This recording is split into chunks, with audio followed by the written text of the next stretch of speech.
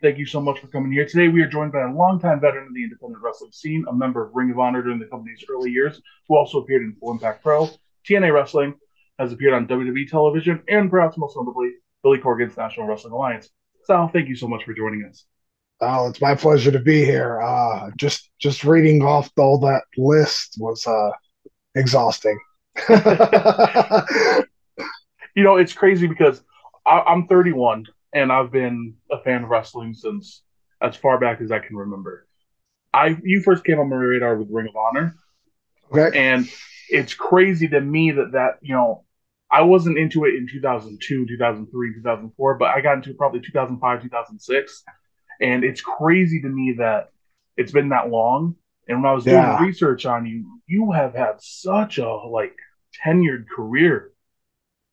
Yeah, and it's crazy. It's one of those things where it seems like it started 20 minutes ago, and it also seems like it started 200 years ago. Yeah. It's just been, I'm a very fortunate dude, man. And I'm the same as you. I grew up a wrestling fan. Like, that's all I've ever wanted. That was it. I remember very vividly in third grade, we were going around the room. The teacher was asking, what do you want to be when you grow up? And little Timmy wanted to be a dentist. And little Michelle wanted to be a doctor. And little Bobby wanted to be a dinosaur. I just wanted to be a pro wrestler. And I remember my teacher saying, I think little Bobby's got a better shot at being a dinosaur. So take that, Miss Bradshaw. Definitely proved her wrong. Now, so when did you do you remember when you first started watching? Like, did you have a clear memory of your first match or first show or anything? No, I kind of like the earliest memory I have is just a random superstars, and I couldn't even tell you. I mean, I know it was Bam Bam Bigelow. Is like kind of my earliest, like if I dig deep in the memory banks, but I also know I liked it before then. Just I just can't remember a time I wasn't enamored by pro wrestling. I always say uh, Hulk Hogan was the dude that caught my interest first, just because he was a cartoon. I was a big cartoon, I mean, the 80s were just such a different time. If you were, if you had a cartoon series, you were beyond superstar status. You were everything. And to find out that this dude was real, like, oh my God. So, I would tune in to see Hogan, but I stayed because Savage. Uh, Randy Savage was just that guy that, like, you never knew what you were going to get, but you always knew it was going to be something awesome. He's the guy that, in the same promo can laugh and cry and yell and scream and speak real softly and make you listen. It just, he always had different gear, which is big to me. He had the glasses, he had the robes. But yeah, I mean, just I can't remember a time in my life where pro wrestling wasn't in it. No, absolutely. And you touched on a few great things there. For one, Macho Man Randy Savage, Hulk Hogan's great. I personally think like a lot of modern fans can't appreciate his impact, especially how big he Never. was. And Yes. even I mean, I wasn't born yet in the 80s, but I was in the 90s, right? So I saw the second run of his massive career because that's what people don't forget. Yes. There's been a few guys who have had one massive run. He's had two massive runs. Two. Yeah, no, the whole NWO thing is just like I lived it, I remember very vividly. I didn't watch Bash at the Beach 96 live because I was actually helping out at an indie show. Oh wow. And yeah, and for whatever reason they were running a Sunday night, and so and thank God this is the era before cell phones and all that stuff and spoilers. So like it's not like anybody in the building was like, oh my God, it was Hogan, it was I had no clue. I had a buddy that had the illegal black box, and he knew I was going to this show to help out. He recorded Bash at the Beach for me. And so when I got home that night, he gave me the VHS tape that he recorded, and he was like, and he wouldn't tell me. Thank God he didn't tell me who the third member was. But he gives me this VHS, and I go home, and I'm just like, oh. And I mean, that whole Hollywood Hogan run was so different than the '80s run, but yet it was so big, like his '80s run. It's unreal. What all? I mean, Hogan's career just is insane. No, absolutely, it's spectacular. And then with Savage, the thing that was great about him is, even like as a kid, there was an air of unpredictability where, yes, obviously when I wasn't even smart yet, I just knew like he could fly off the handle at any time, and you didn't know what to expect. Even if you kind of knew what to expect with everything else, with him there was a magic there.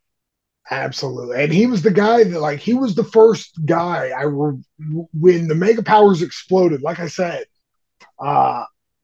Hogan drew me in, but Savage was the guy that kept me. And when the Mega Powers exploded, I was genuinely torn because, like, I know what Savage was doing was quote unquote bad, but like that was still my dude.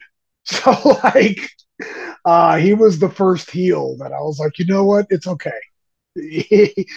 I'm still gonna cheer for him, and I'm what, 89, I'm 7 years old, battling, good versus evil. And I couldn't not, I would find myself like at 5, I wanted Hogan to win. I was happy Hogan won. But then like in subsequent weeks, I was just like, I think I want Randy Savage to be champ again. That's great.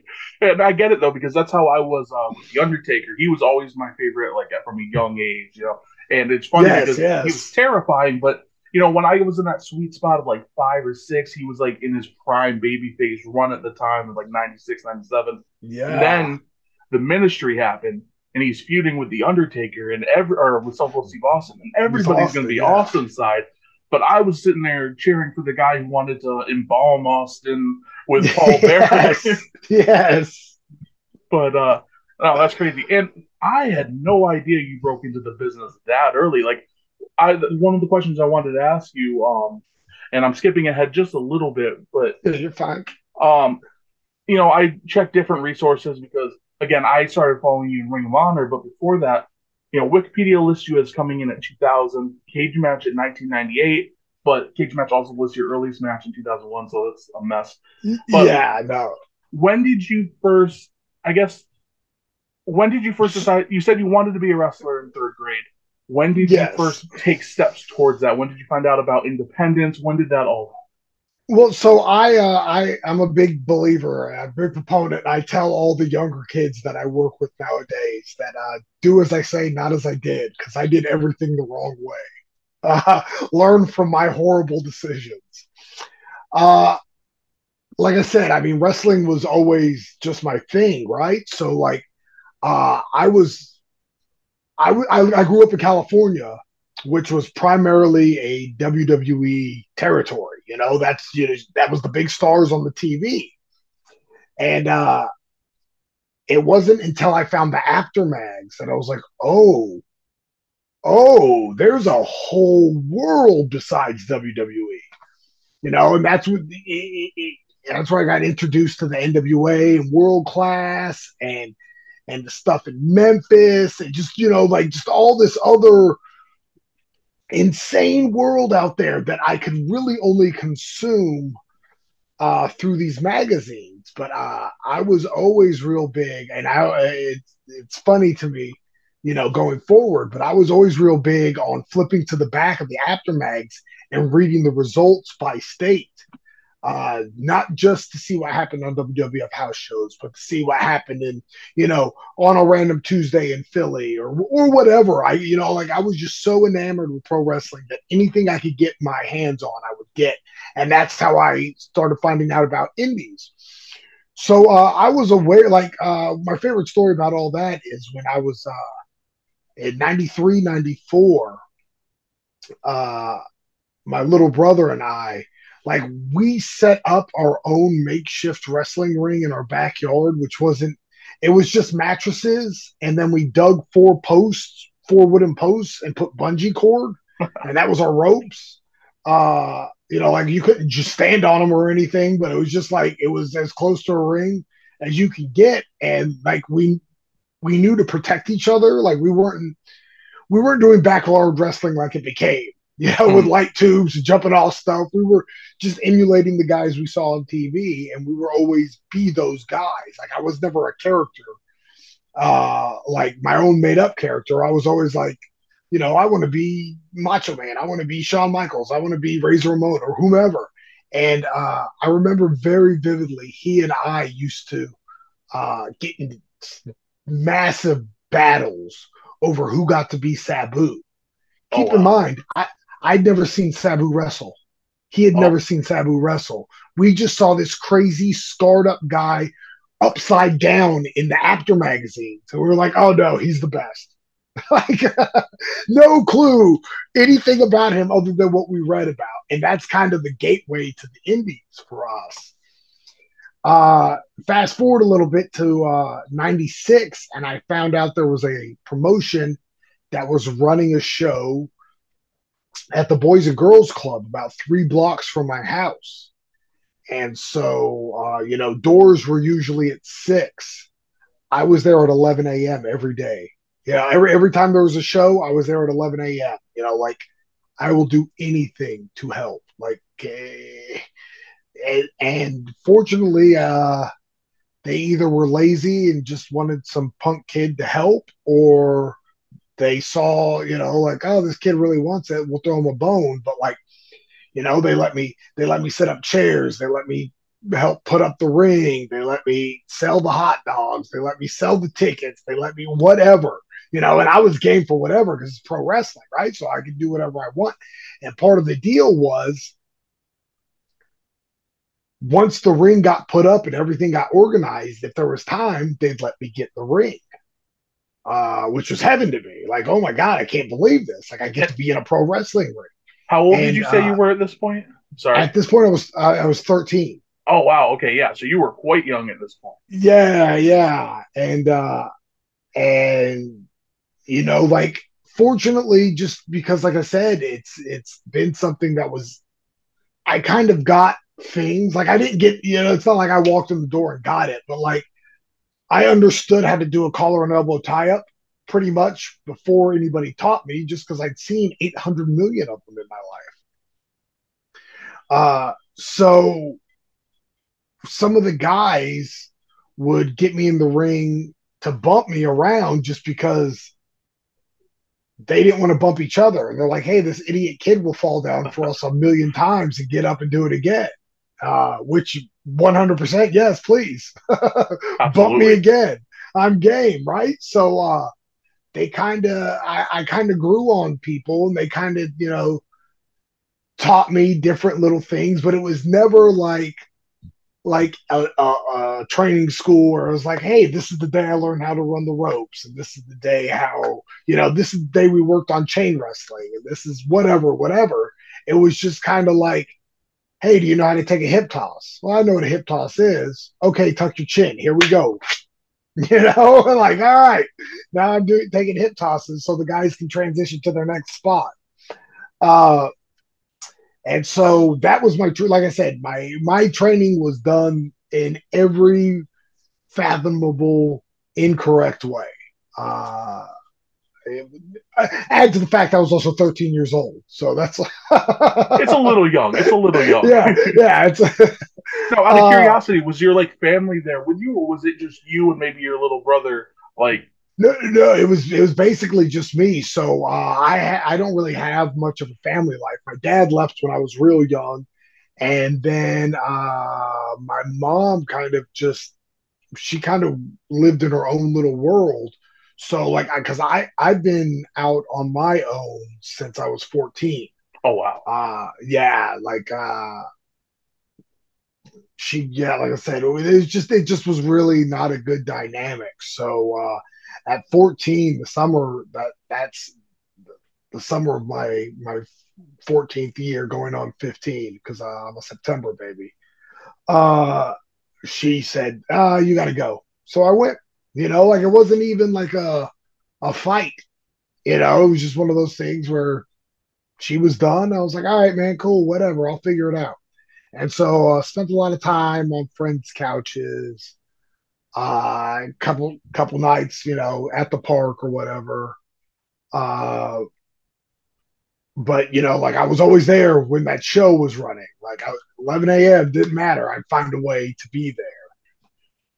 That's kind of the beauty of wrestling, though, right? Like in a way, pro wrestling at times is kind of like the land of misfit toys, where you know you have people from all different angles and all different corners who they might never meet, but there's something pulls them together. And yes, no, and that's one of my favorite things. You just some of my closest friends in wrestling. In any other setting, I would never say a single word to these people. But we have that one common bond, and through that bond, like this friendship has grown where now they're irreplaceable parts of my life. And it's because pro wrestling. Like I'm a big, and especially now that I'm older too, I think it's just so cool. Like spending time in the locker room and just finding out other people's stories. Like, how'd you get here? You know, what's your background? It's just, it's crazy to me, the different dynamics, the different lives everybody's led that has all led them to one spot. You know, I just think it's super cool that it's, you know, a lot of times I'll say, well, that's only pro wrestling. Only pro wrestling could this happen.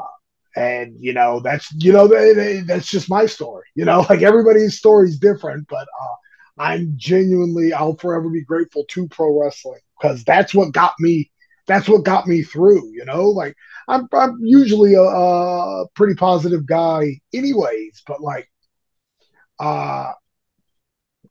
even as a kid, like I've never drank alcohol in my life. I've never smoked a cigarette. I've never done a drug because pro wrestling. You know, I was just like, you know, obviously I was way wrong, but I was like, pro wrestlers don't do that. They're athletes. Yeah, you were in for a rude awakening on that one. Yeah, I was, imagine the shock, right? But, you know, I just, but like, those are kind of just been the morals that I've lived my life by. And I tell everybody, like, they love to have me around because I'm a DD, right? Like, I don't expect anybody to live the insane life I've lived. Like if you want to drink, please go drink. Good news is I'm here so I can make sure you get back to the hotel safe. Or whatever your vice is, right? My vice just happens to be pro wrestling. And you know, that's a great vice to have. I mean, it comes with its drawbacks too, but you know, the beauty of pro wrestling is just, I mean, there's so many beautiful aspects of it. And that's kind of what this whole channel is going to be about is, you know, sharing people's stories, keeping people's legacies alive, but also just kind of reveling it because there's a lot of negativity, especially in wrestling media, and you know it's hard to avoid. It's not just wrestling; it's life. You know, you're gonna find it everywhere. But like for a lot of us, pro wrestling has been our life, one way or another, just as you were talking about. And it like also another point you made. It's like a melting pot. You know, people of all different cultures and races and orientations and upbringings, like everything. So many people from all walks of life gravitate towards it. It's not one demographic. Yeah, and it's funny because I've learned this through my life. Even the people that turn their nose up at wrestling always have the well, I remember one time story, right? So like, absolutely. Oh, you do pro wrestling? That's ridiculous. Well, I remember when I was a kid, you know, blah blah blah blah blah. It's just like, well, why is this ridiculous if you've got stories, you know? Like it's okay to just like stuff. You're not gonna get like I'm not gonna get mad at you for just liking stuff. It doesn't have to be your passion like it is mine. You can just say, oh, that's cool. You know, like it doesn't have to be your everything. It's wild. But like everybody has some kind of pro wrestling story. You know, it's kind of just woven into the fabric of the nation now, where, you know, again, it's not everybody's as insane as me and has, you know, gone back and watched every episode of Prime Time that they could get their hands on, or, you know, studied Dusty's run in '85 to get to the Hard Times promo.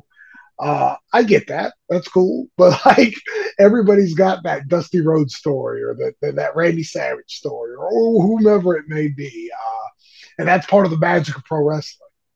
Yeah, that's the funny thing too is I've always encountered this thing where someone will find out about wrestling and at first they're kind of almost standoffish about it and then they'll be like, oh, but I can't believe this guy's the champion. Like when the Miz was champion, I got that a couple from two different people. They were like, oh, yes. I haven't watched that, but Miz is champion now. Huh? I can't believe what he did Monday. It's like, you just said you haven't watched it since you were a kid. Yeah.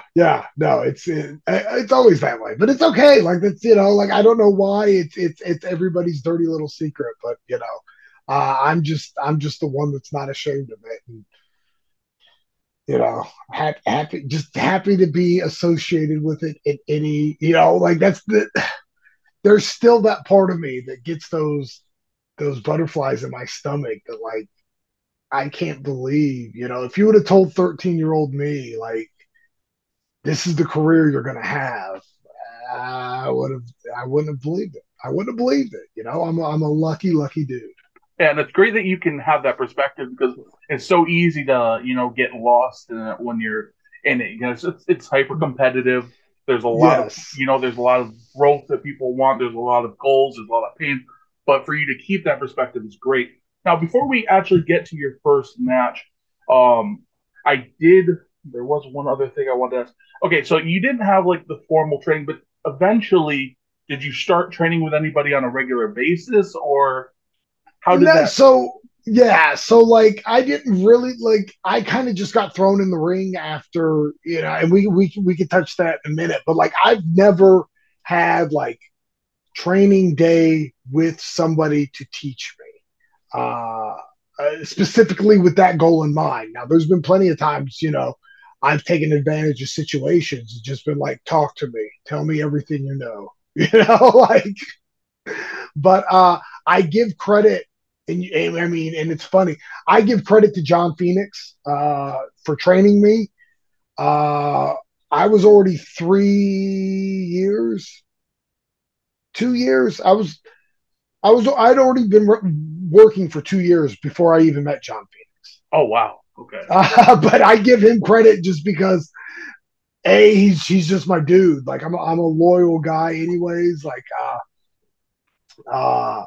And John's just he's one of my best friends to this day. And I give him credit because he helped open doors for me that nobody else was willing to. And that's huge. Now I also saw Jason Cross and Rick Michaels listed. Do you know why that is or what story is that? Well, so Jason Cross and John Phoenix for a long time were synonymous with each other.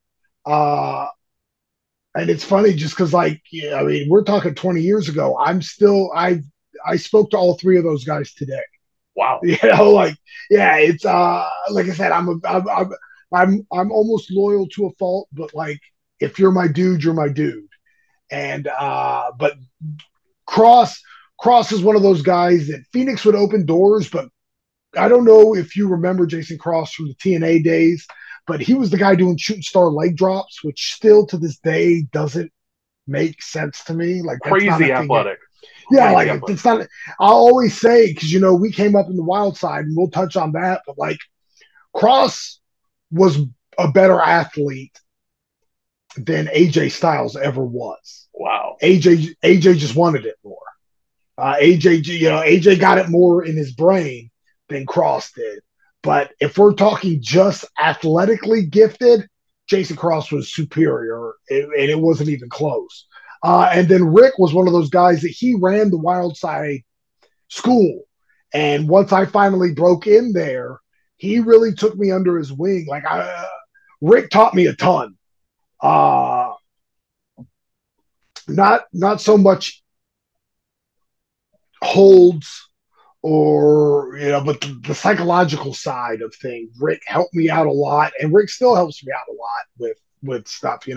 I'll call him with crazy ideas. Plus, he does great gear.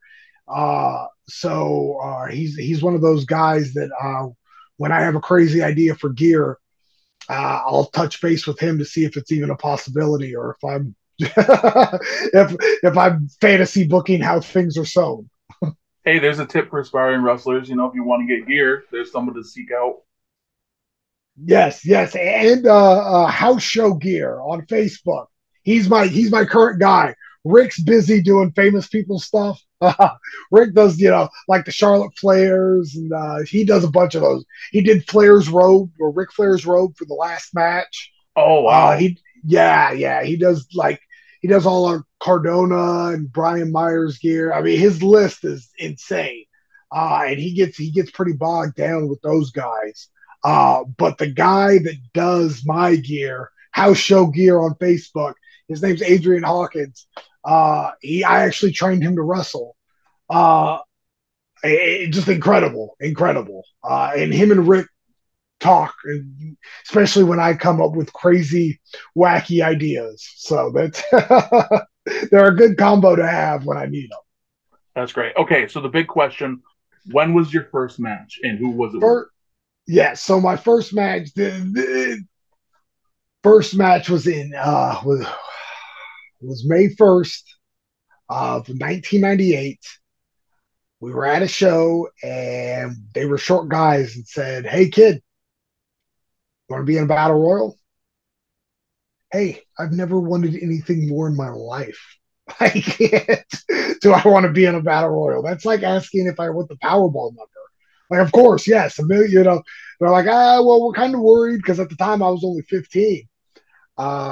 Said, do you mind going under a hood? I said, not a problem, dude. I'll go under 6 hoods. Like, what are you talking about here? I'll literally do whatever. Did you have gear? No, I mean, I went to that show just like it was every other random show. So like they called me Snake Boy because I happened to have a snake mask that was given to me from the gimmick table. But I mean, it was snake mask, black shirt, warm up pants, and the shoes I wore to the show. I didn't have boots. Fortunately I had knee pads because I was planning on, training that day. So at least I had that much, but I didn't even know to bring gear. But yeah, I mean, just the definition of indie outlaw pro wrestling kid. But I was in a battle royal, and it was the coolest moment of my life. I mean, and I was in and out probably 4 minutes. A couple of the guys let me do head scissors and a couple of high spots to them, and then they tossed me, and it was everything I could have ever wanted it to be. Being in front of the fans for the first time, right? Like that's yeah. I mean, like I pro wrestled. I did it. Like that was like, especially because we're talking 1998, where even with the cruiserweights on WCW, I'm 15 years old. I'm probably 5'5", maybe 105 pounds, and 60 of that's hair anyways. So I'd always heard, like, not going to happen. It's not going to happen. You're not big enough to be a pro wrestler. You're never going to be a pro wrestler. Just because, especially then, not that it still carries over to this day, but especially, in that era, it was, everybody was so preconditioned to 6'5", 320, jacked. And I was just never going to be that. And so it was, I'd heard the boo birds forever. You're not going to be a pro wrestler. It's not going to happen. It's not going to happen. It's not going to happen. It's not going to happen. Bam, I did it. One thing that's always crazy to me is you hear about Shawn Michaels and even Sean Waltman and Bret Hart being so small. And it's like, if you actually think about it, like they're heavyweights by today's standard practically, right? Like, oh, yeah. It's wild because I remember the first time I met X-Pac, and I was just like, I've been lied to my whole life. This guy's big. Like, he's like a legit 6 something, like right at 6 foot. Like, what are these lies? It's amazing to me, and it's it's the power of the magic of TV where you don't appreciate some of these guys' sizes because it's just monsters amongst monsters. The biggest human you'll ever meet in your life is Billy Gunn. Oh yeah, he just he's doesn't. huge. Yes, he just doesn't ever stop being. He's just a giant mountain of a man. But when he's standing next to 6'6" Hunter and Road Dogg's like 6'3", and so it's just like one of these things where like I never appreciated how gigantic Billy Gunn was until I met him, and I was just like, oh my god. And X-Pac's the same way. Sean Waltman's the same way, where he's just like, man, you really got boned by TV, like. It's one of those things where as pro wrestling has evolved, it's amazing to me that a lot of those guys that I was told as a child were just tiny are actually large sized humans in any other world except for pro wrestling. One of my biggest triggers, like for a long time, was Scott Hall referring to himself as the medium-sized Meng. Yeah, but he's like, what was he, like 6'6", something like that? 6'6", yeah. Get out of my face, medium man. I'm wearing a medium shirt right now. You would break all of this. So with the size thing, and you said you had heard it at that point already. Was it ever a major deterrent to you, or was it something where you're like, it doesn't matter, I'll overcome it? So I'll say it was delusional optimism as a child, and as an adult, I'm kind of it was never a concern. Never once, because nobody could ever love pro wrestling as much as I loved pro wrestling, right? So like, it doesn't matter. Didn't matter. I could be 2'4". It didn't matter to me. I was going to, like it.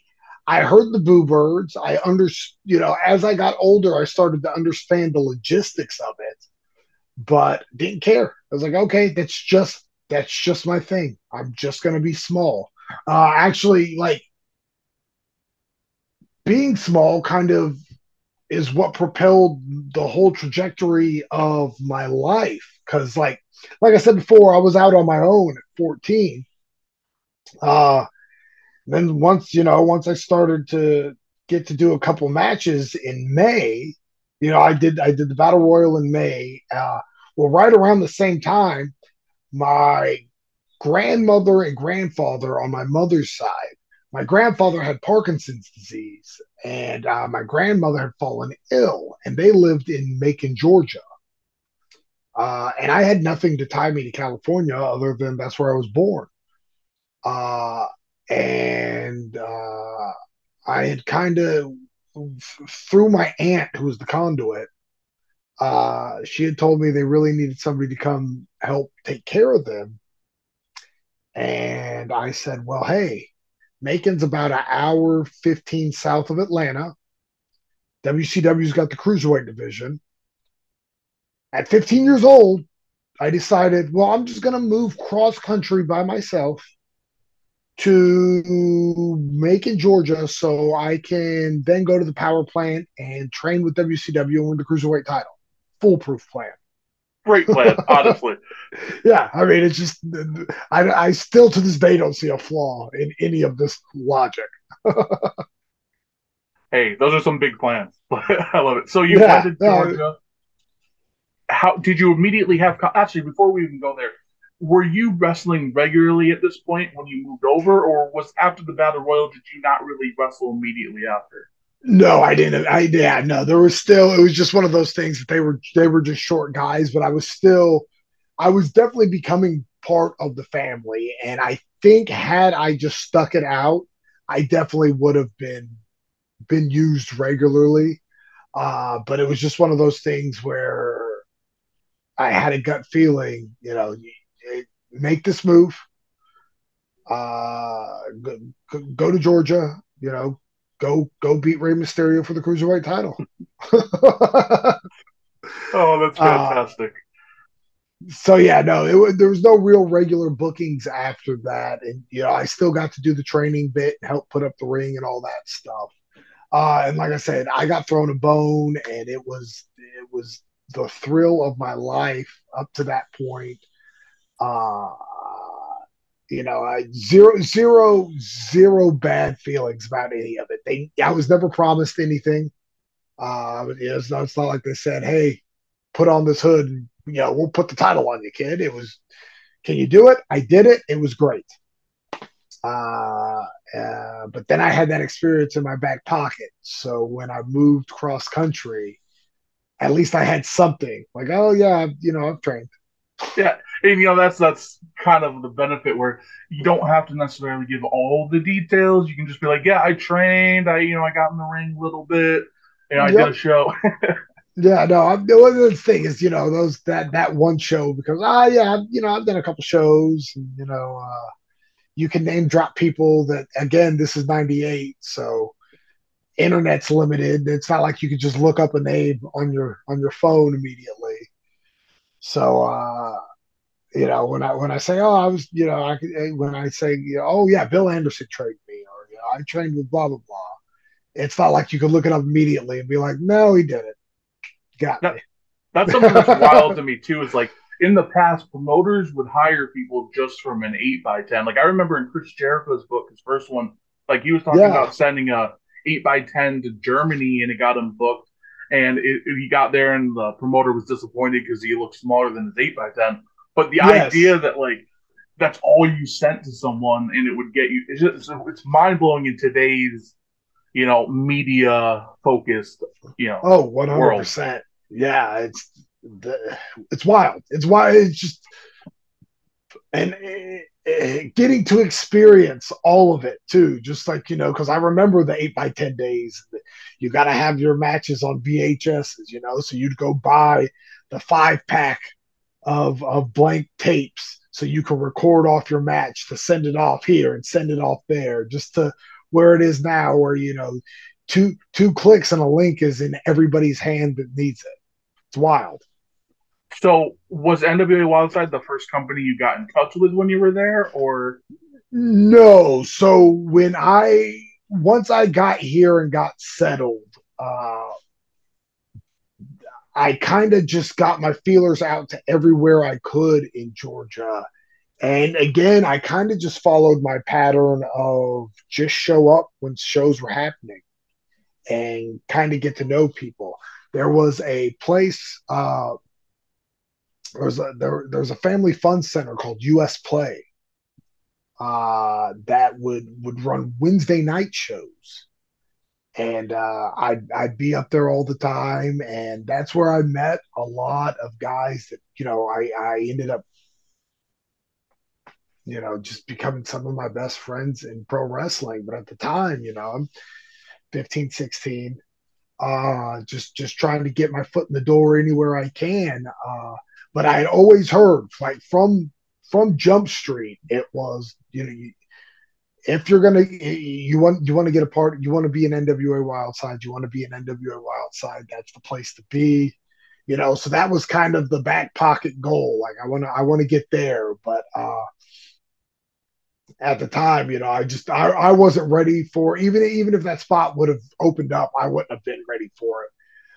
But there was a show at a local fair right down the road from me, and that was the first time I saw Jason Cross, and I was just like, oh my god, this guy, like he was doing stuff that like I didn't even know a human body could do.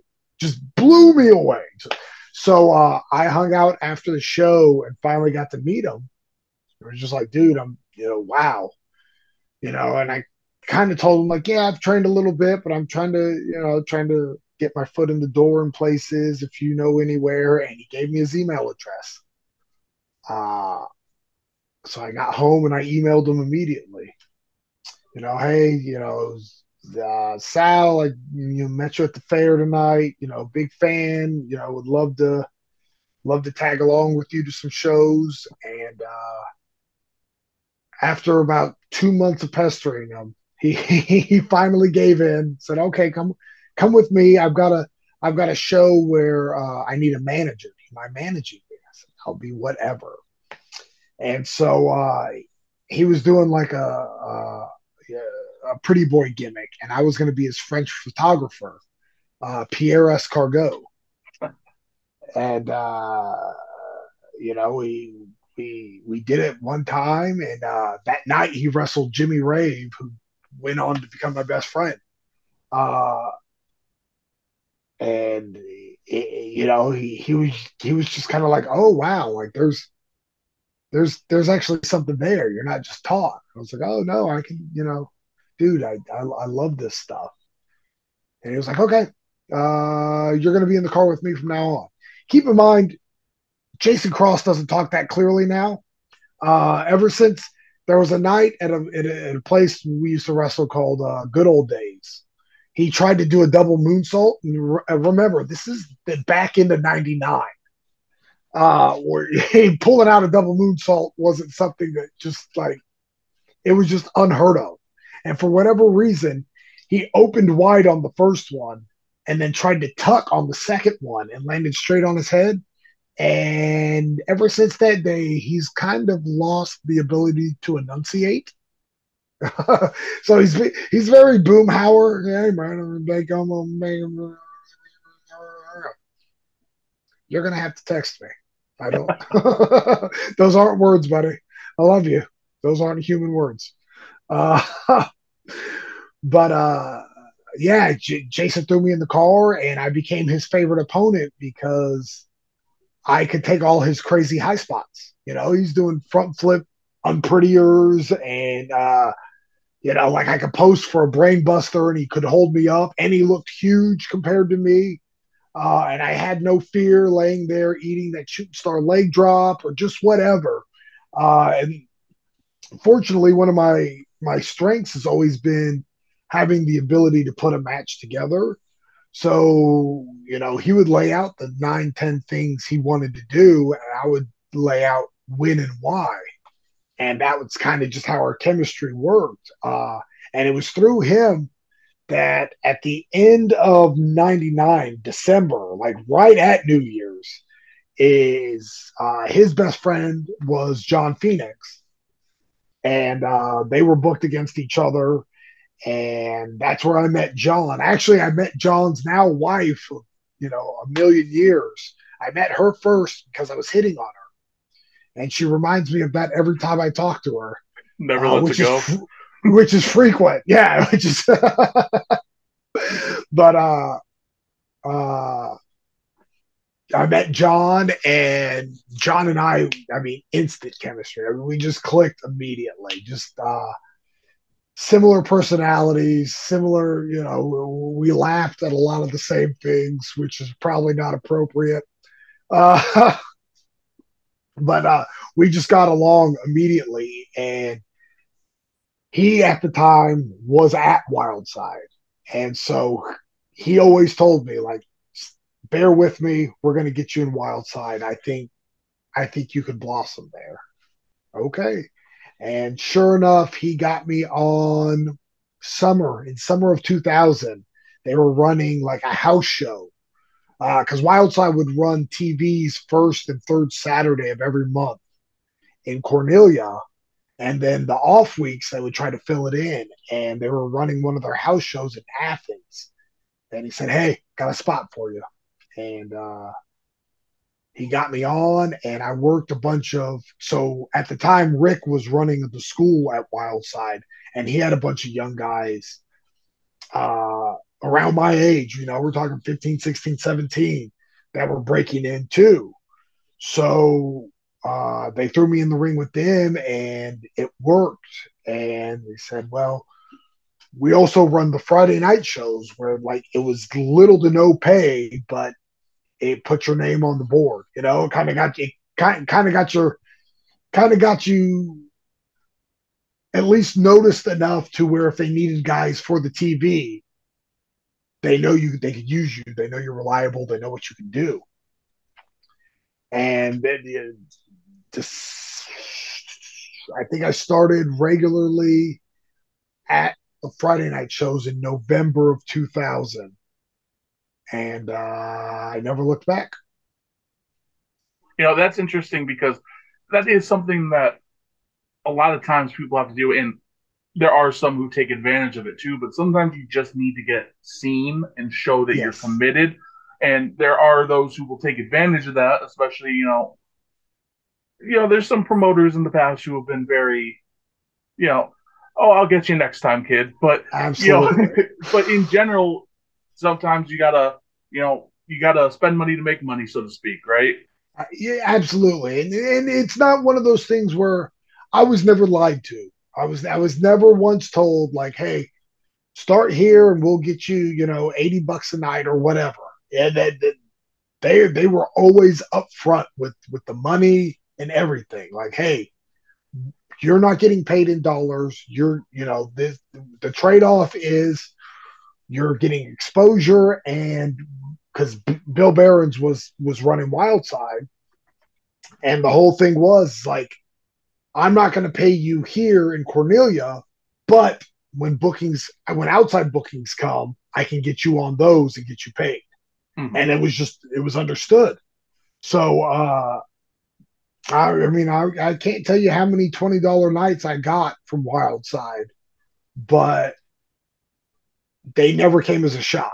Like there were definitely nights I wish I would have got a couple more dollars, but I knew what I was getting into. But like at the same time, I was when I was there when I started there, it was a WCW developmental ground. So like I'll never forget it. I don't know if you know the building in Cornelia, but it's the most rinky dinky, run down. You would never suspect this place to ever hold a human being, much less pro wrestling every other week. There's so many names that have come through the doors of that building. And you couldn't find it on a map if it was circled and highlighted.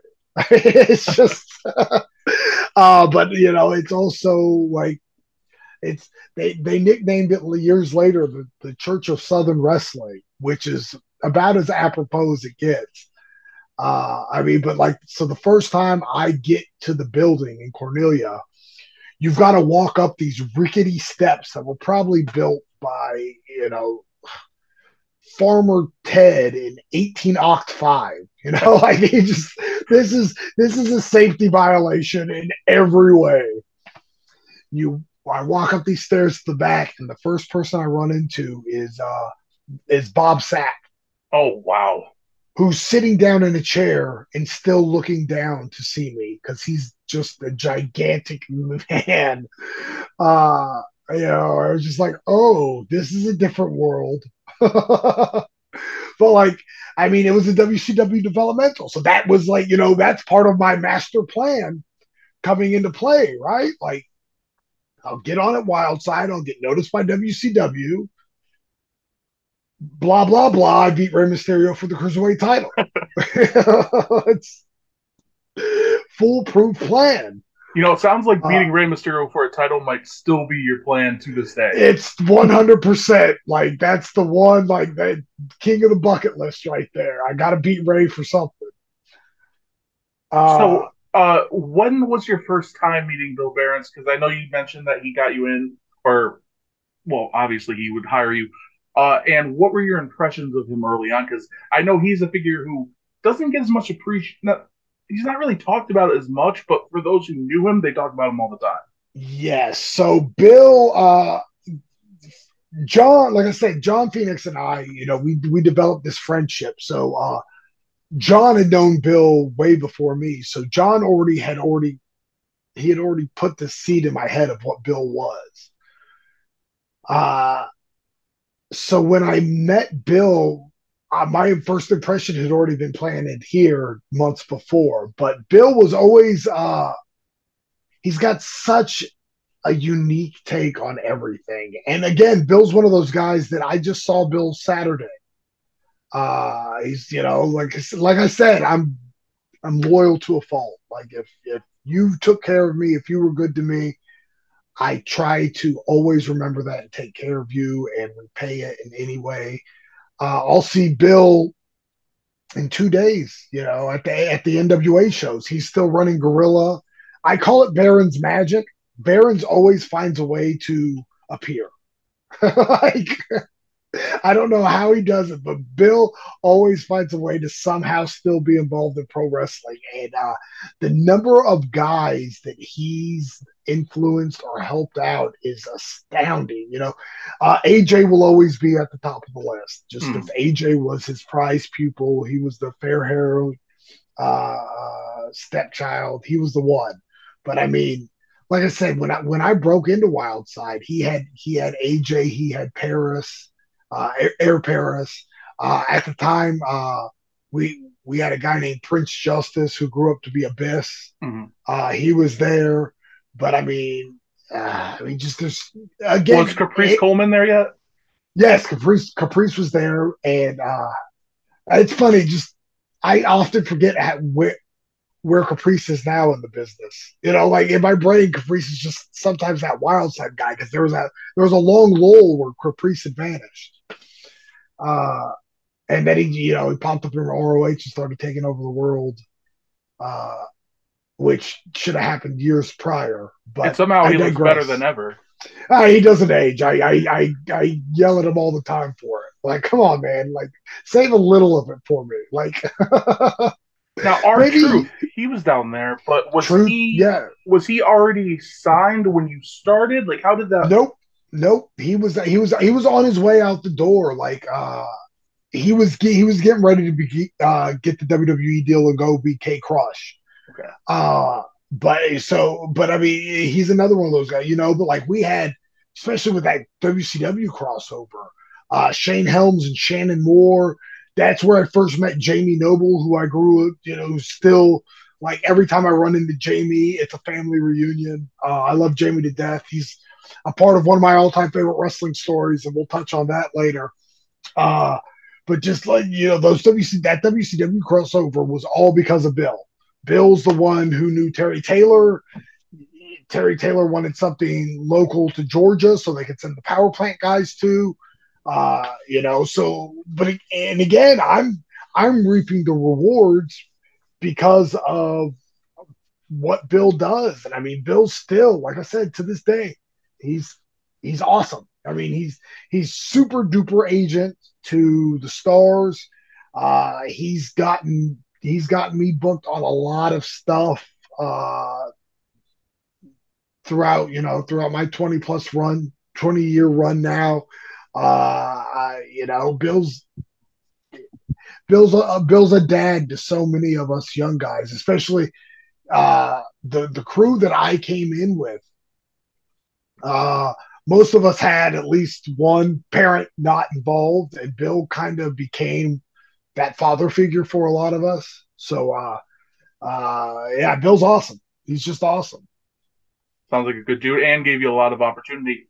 And you mentioned a lot of the talent who were there. I did want to ask this earlier, and I forgot. Who was the first real wrestling star you encountered in person, at a show, and who was the first one you had a match with? It was the first one. I mean, even at the time, he wasn't a star, So I would say the first person that I was just like, oh, he's TV famous, was probably David Flair, and it was that first night I was at Wildside. David Flair was there, and this is during his run with Crowbar, and it was cooler than the other side of the pillow on ice. David Flair was awesome. My first name guy,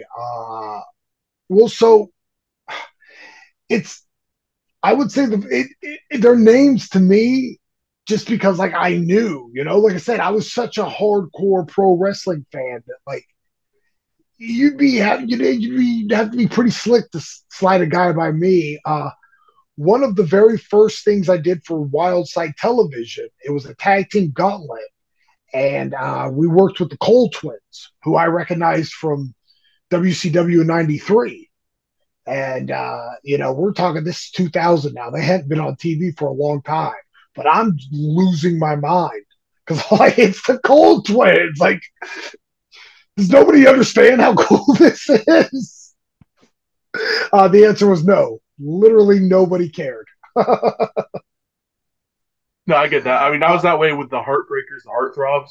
When Yes, I like yes. it's funny though, because when you are as in the bubble as you are and myself is, and hardcore diehard fans and those in the business who are diehard, sometimes it's hard to even adequately explain like how over the top it is to people who don't understand.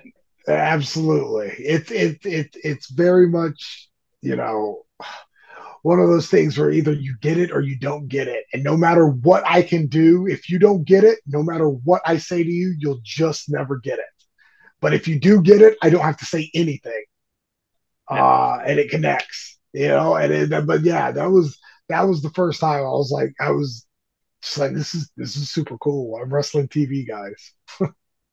So it wasn't too long after this, because what point are we at now? We're probably breaking 2001. 2001, yeah. Okay, so this is when WCW and ECW are on the decline. Yes. From someone in the business at the time, even though you were still, young and starry-eyed and super young, yes. Did you see and did you know that they were going down while they were? And if not, or even if so, what was your reaction when everything was going on? Like, how did that affect the business around you? How did it affect you? So instantly, I didn't get it. Like, keep in mind, at Wildside, the night before Super Brawl, what was that? 10? It had to have been 10. Super Brawl 1 was 91. So whatever the last Super Brawl was, 2001, it was Jindrak and Palumbo versus O'Hare and Stasiak on the pay-per-view. The night before, they're doing that match in Cornelia to work out the kinks, right? So this is February of 01. So I couldn't have, even then, nobody thought WCW is going out of business. AJ and Paris had just signed. Yeah. So not any of us ever thought, we heard the rumors that, WCW might be up for sale, but okay, sure, heard that before, never going to happen. Everything's fine. At the same time, not too long before that tag match, Kid Cash and Jerry Lynn had come in to do a Wildside shot. And they were both asking around, other guys. And I just noticed, I just overheard it, where they were asking other guys about work because they didn't think ECW was going to last long. And I was like, that can't be real. No way. I was just, we're talking about two stalwarts of my life. 0% chance. And so when the news breaks that WCW's gone and Vince had bought it and that ECW was gone, it was just,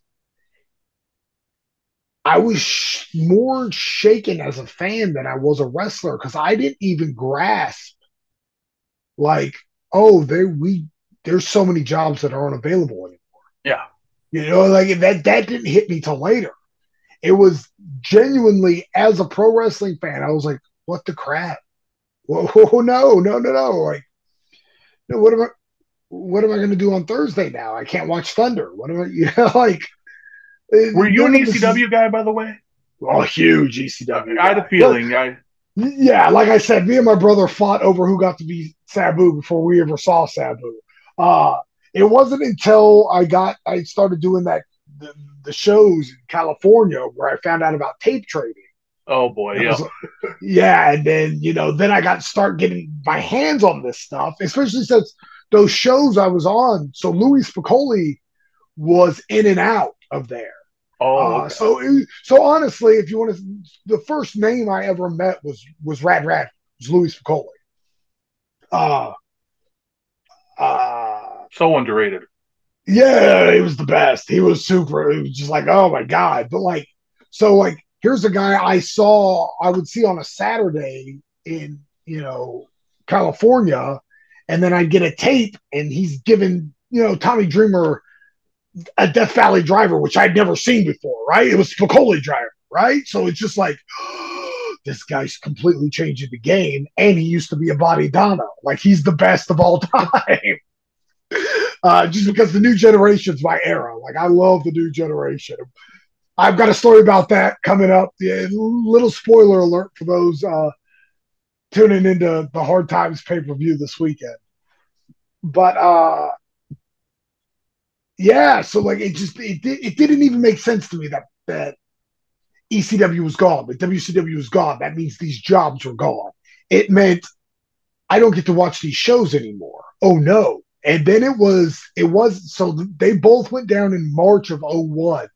It was the summer of 01 where it kind of sunk in on me, like, oh no. Like, there's nowhere to work. Yeah. Like Rey Mysterio doesn't have a job. How can I beat him for the Cruiserweight title? Like, it's definitely it's crazy how much the industry changes, because a decade prior, or maybe a little more than a decade prior, something similar happened. Not to the same extent, but the territory is starting to dry up, and you had all these places that were starting to shut down, and it was all, and then everything got really healthy. The industry was set on fire like practically never before, at least in a different way. Yes. And now suddenly everything was shifting again. Yeah, and it's crazy. Just, the beauty of hindsight is when you were living it, when you were in that moment, when you were in the 96 and the 97 and WCW is on fire and people are genuinely like, oh, I think Vince is going to go out of business. It seemed like it was forever. But in the grand scheme of things, WCW was hot for 3 years. It's just 3 years. Like, that's not WCW. Turner bought it in what, 89? Yeah. It made it till 01. We're talking a little over a decade. That's crazy to think about. ECW was only around 93 9 years. Yeah. Yeah. Crazy to think about how quick that is in hindsight. Because living in the moment, like, I remember ordering Barely Legal and thinking ECW was about to take over the world. Mm-hmm. 4 years later, they weren't in business. Yeah. Austin's run. Crazy. Austin's run on top was, oh, exactly. 3 years. Yes. And it was one of the greatest runs of all time, but it was only 3 years. Yeah, it's wild. It's wild when you start putting numbers on stuff sometimes where it's just like, this doesn't seem right. But it's it's as right as it gets. We were leaving off on everything, everything shut down. The business was changing. And as scary as that is, there's soon going to be changes in a different way. Because in the next year, Ring of Honor pops up, TNA pops up. What was on your radar first personally?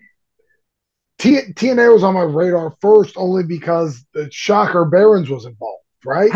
So Thanksgiving of 2001, right? Yeah, Thanksgiving of 2001, I got booked to work for Burt Prentice in Nashville. And, Bill had helped set that up. And at the time, I was teaming in Wildside. I was teaming with a young man by the name of Seth DeLay. And, our combined age wasn't legal drinking age. We were babies. So when I got to Wildside, Rick had asked me, like, hey, what's your name? And I was like, I had thrown a couple ideas out there. And I said, one of the names I threw out there was Kid Ecstasy. And he goes, oh, that's perfect. I got a kid named Kid Cool. Do you mind teaming with him? We'll come up with a team name for you guys later. So that's fine. So we tried it out on a Friday night show. We just clicked.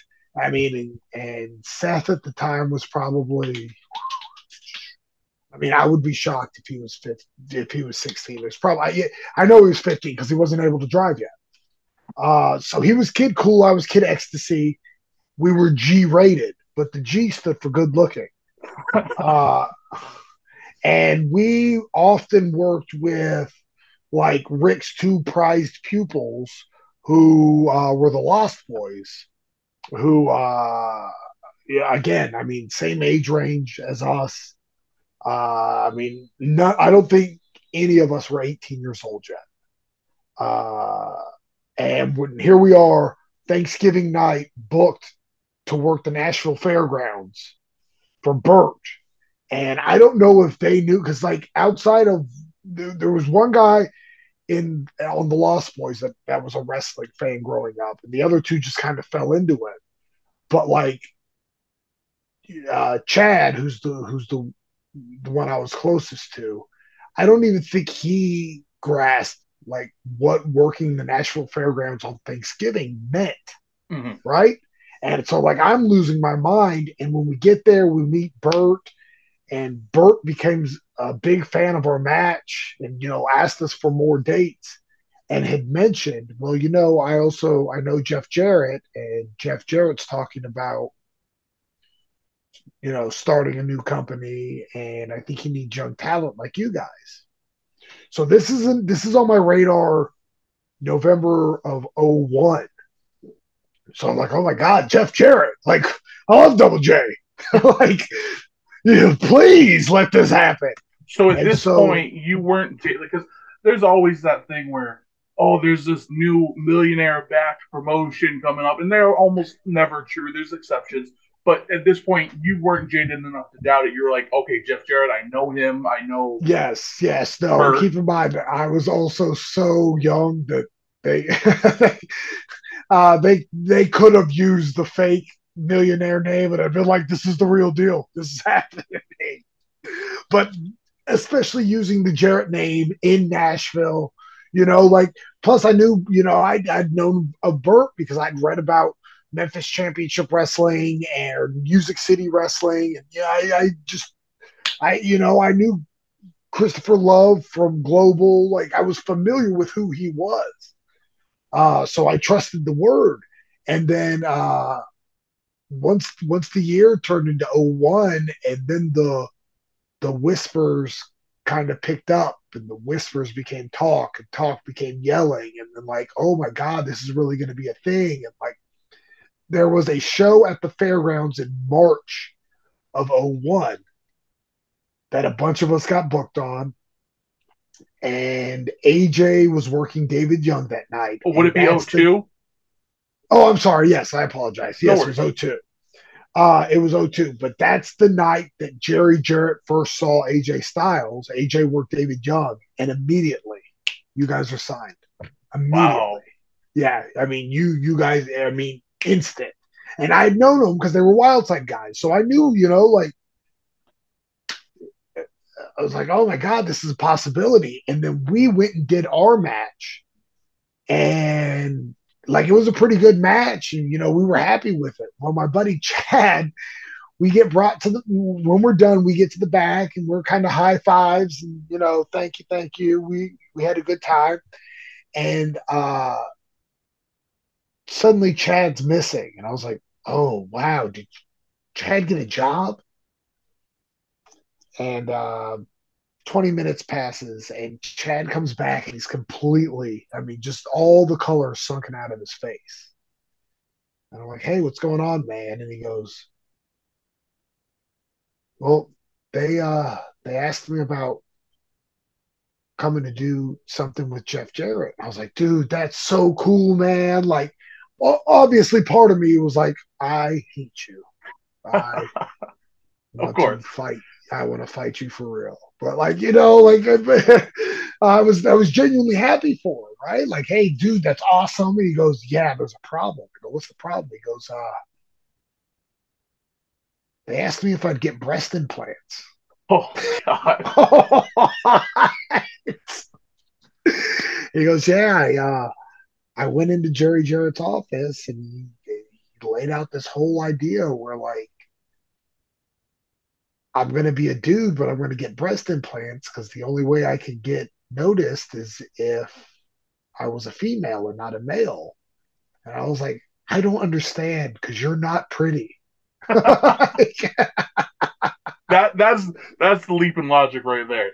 Yeah, like I was one of the whole boob thing. Yeah, I'm with you there, but you're not pretty. Like we could put lipstick on this pig, but it's still gonna be a pig, buddy. But he was like, I don't know what to do, and I was just like, oh wow. So like in my brain, that's the thing where I was like, this is 100% a real deal. If they're pitching ideas like that, like this thing's full boogie, I got to be a part of this. And so I kind of stayed on Bill pretty regularly. Like, hey, what's up with this Jarrett thing? What's up with this Jarrett thing? What's up with this Jarrett thing? I'd stayed on Bert, what's up with this Jarrett thing? And then I got the call. Hey, you're booked in Alabama. It's going to be the first pay-per-view, and they're taping the second one. And so I'm like, oh my God, this is really happening. So it's never on any of my Wikipedia pages or anything because I didn't do anything that night, but I was booked as extra talent. Keep in mind, nobody ever told me I was extra talent. They just said I was booked. Yeah. Which was heartbreaking when I got there and I realized, oh no, like I'm not doing anything. That's the worst. Like at the time, it had to be a blow. Oh, it was 100%. Just because, like I said, I had never. They didn't tell me I had something, but they didn't tell me I didn't have anything. So yeah. I kind of thought I was being brought in as talent. But like, dude, there were so many guys there that it was just like, oh, this is cool. Like, I definitely want to be a part of this, especially since the sales pitch I got from the TNA end was always, well, look, wrestling fans are paying $90 a month for pay-per-views between WCW, ECW, and WWE. That marketplace is dead. It's just the WWE. So we're asking for $10 a month. You're still essentially saving $20 a month. And in my brain, I'm like, all those numbers add up. Yeah. What I didn't take into account was nobody was buying the WCW pay-per-views and the ECW pay-per-views. That's why they went out of business. That's a good point. And there was no television to promote the shows, Yes. So who was your first contact into, like, besides, like, talking to Bird as a kind of, like, did you talk to Jeff? Did you talk to Jerry? Did you talk to... No, I didn't speak to either one of them till the day of the show. And it was just, hi, I'm Sal. Thanks for having me. Oh, let you know if we got anything for you. Okay, yeah, thank you. It was Bill was always my point of contact. All right. And it was just crazy because it was just like I knew AJ personally. I'd been in cars with AJ. I cracked jokes with AJ. I'd heard AJ fart, and now here's AJ hanging out with Scott Hall. And it's just like, oh, this is a weird dichotomy. Like, this is not normal. Like, Jeff Jarrett, who, like, even as a kid, I was for real a Jeff Jarrett fan.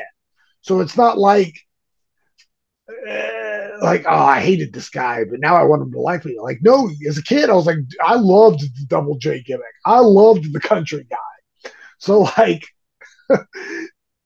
to be in the same building with him and, like, seeing one of my friends, like, have regular conversations with him blew me away. Like, I just total, it was starstruck. It was hunger because, like, I wanted that. I wanted to be there. I wanted to be a part of this thing. It was super, super cool, and I got brought back. I did a bunch of different spots for TNA. Those early years, man. If you go back and review the pay-per-views, I can't tell you how many fights I stopped from happening. Very poorly, by the way. I'm a horrible security guard. Yeah, it seems like the security never really do their job pretty well these days. Yeah, I'm really. I actually at one point I had it was after one of my WWE security spots where I failed miserably. And I think I got the McMahon's beat up or something. And I said, man, I want to put together like a vignette of just a series of vignettes of me trying to get back into the game. Like I've hit rock bottom as a security guard and I've let everybody that's ever hired me down. And now I'm the over exuberant security guard that's securing stuff that doesn't need to be secure. Oh, that's great. Until I finally get the confidence and I get the call, one more shot, one more chance to be a security guard for somebody that matters. And then, of course, it would just tie it into a WWE or TNA extra spot that goes awry again. I'm just like, that's it, I quit. Oh, that's fantastic. So I don't know of every match you had in TNA, but I know it said in 2002 you had one with Conan. Was that? Yeah. Because Conan, obviously, like, first of all, he was huge in WCW, but he was even bigger in Mexico. How was that? Like, was it your first time meeting him? Or no, just I actually I don't remember the line. I think I did a couple because I know I did a couple matches with 3 Live Crew. I don't remember if one came before the singles with Conan. My note says Conan was 2002 and 3 Live Crew was 2003. But I could, it doesn't mean it has everything, it doesn't have dark matches. It doesn't have everything. Yeah, no, because I definitely worked 3 Live Crew like 3 times. Yeah. So if it's only showing 1, then I know that's incorrect. But I mean, it was definitely my first singles match with Conan, and I couldn't have been more excited. Like again, huge. I'm a wrestling nerd. I'm a self-professed huge wrestling nerd. So like, I had known Conan for a long time. Like he had been in my life for a long time at that point. So just like, oh yeah, you're just gonna do a singles match with Conan. I'm just like, oh, this is freaking insanely awesome.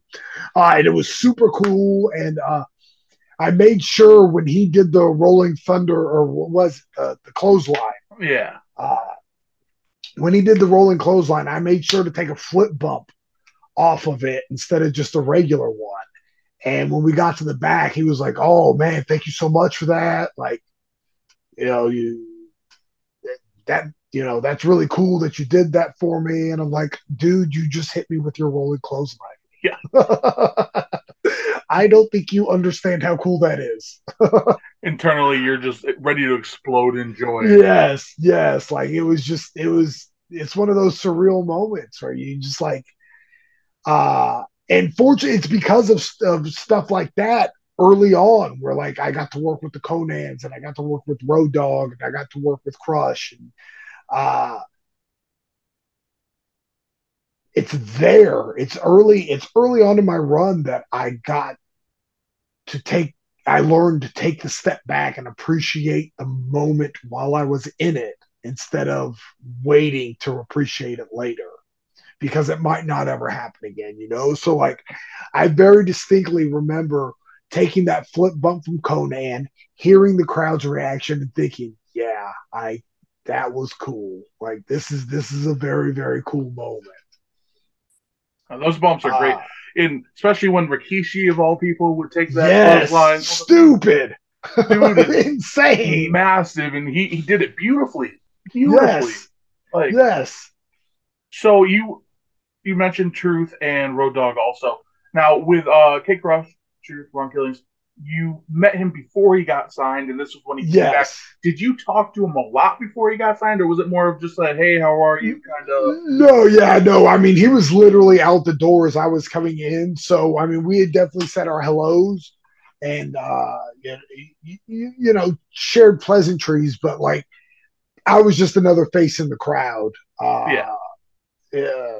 But, like, there was also that connection just because he'd seen me interact with AJ. Mm-hmm. And so he he knew that there was some kind of connection there. So like Truth was, to this day, I just saw him a couple weeks ago at Raw. I mean, he's always been over the top, very, very, very, very cool with me. Which is, it's weird, it's wild, but it's just like, dude, you're you. Like, you're forever over. Like, speaking of a guy who doesn't look his age at all. No, he just quit aging. He turned in his notice, so not going to do it, and agent accepted it. Said, all right, that's cool. You don't have to. You're omit from aging ever. We'll probably cover a lot of stuff if I'm fortunate enough to have a part 2. But I do want to talk about your recent Raw appearance before tonight's over, because that one, very interesting. But I want to know what it was like working with Road Dogg, because I know this wasn't his best time period. He had his struggles, but I don't know if it was apparent. No, well, it was a given. Like, we all kind of knew, but at the same time, it wasn't bell to bell. It wasn't. His issues weren't anger or anything like that. So like when it came to the match, like I said, I worked with them quite a few times, to the point where the last time I did a 3 Live Crew match, Truth and Road Dogg said, hey, who are your partners? And I was like, whomever they were. I was like, that kid. They go, all right, you figure out who's taking what and just let us know. Just because those explosion matches for 3 Live Crew were pretty rinse, wash, repeat, right? It was just what guy's taking the punches, what guy's taking Conan's shoe, and what guy's doing the up and over spot with Truth. Yeah. So it was kind of like, what did I want to take, and then who wants to fill in the blanks for the other ones? That's not a bad spot to be in, though. To be kind of almost the lead on that end. Absolutely. The thing is, yes, they trusted me, and like just the explosion matches, because like I did quite a few that for whatever reason didn't make air. I remember 3 weeks in a row.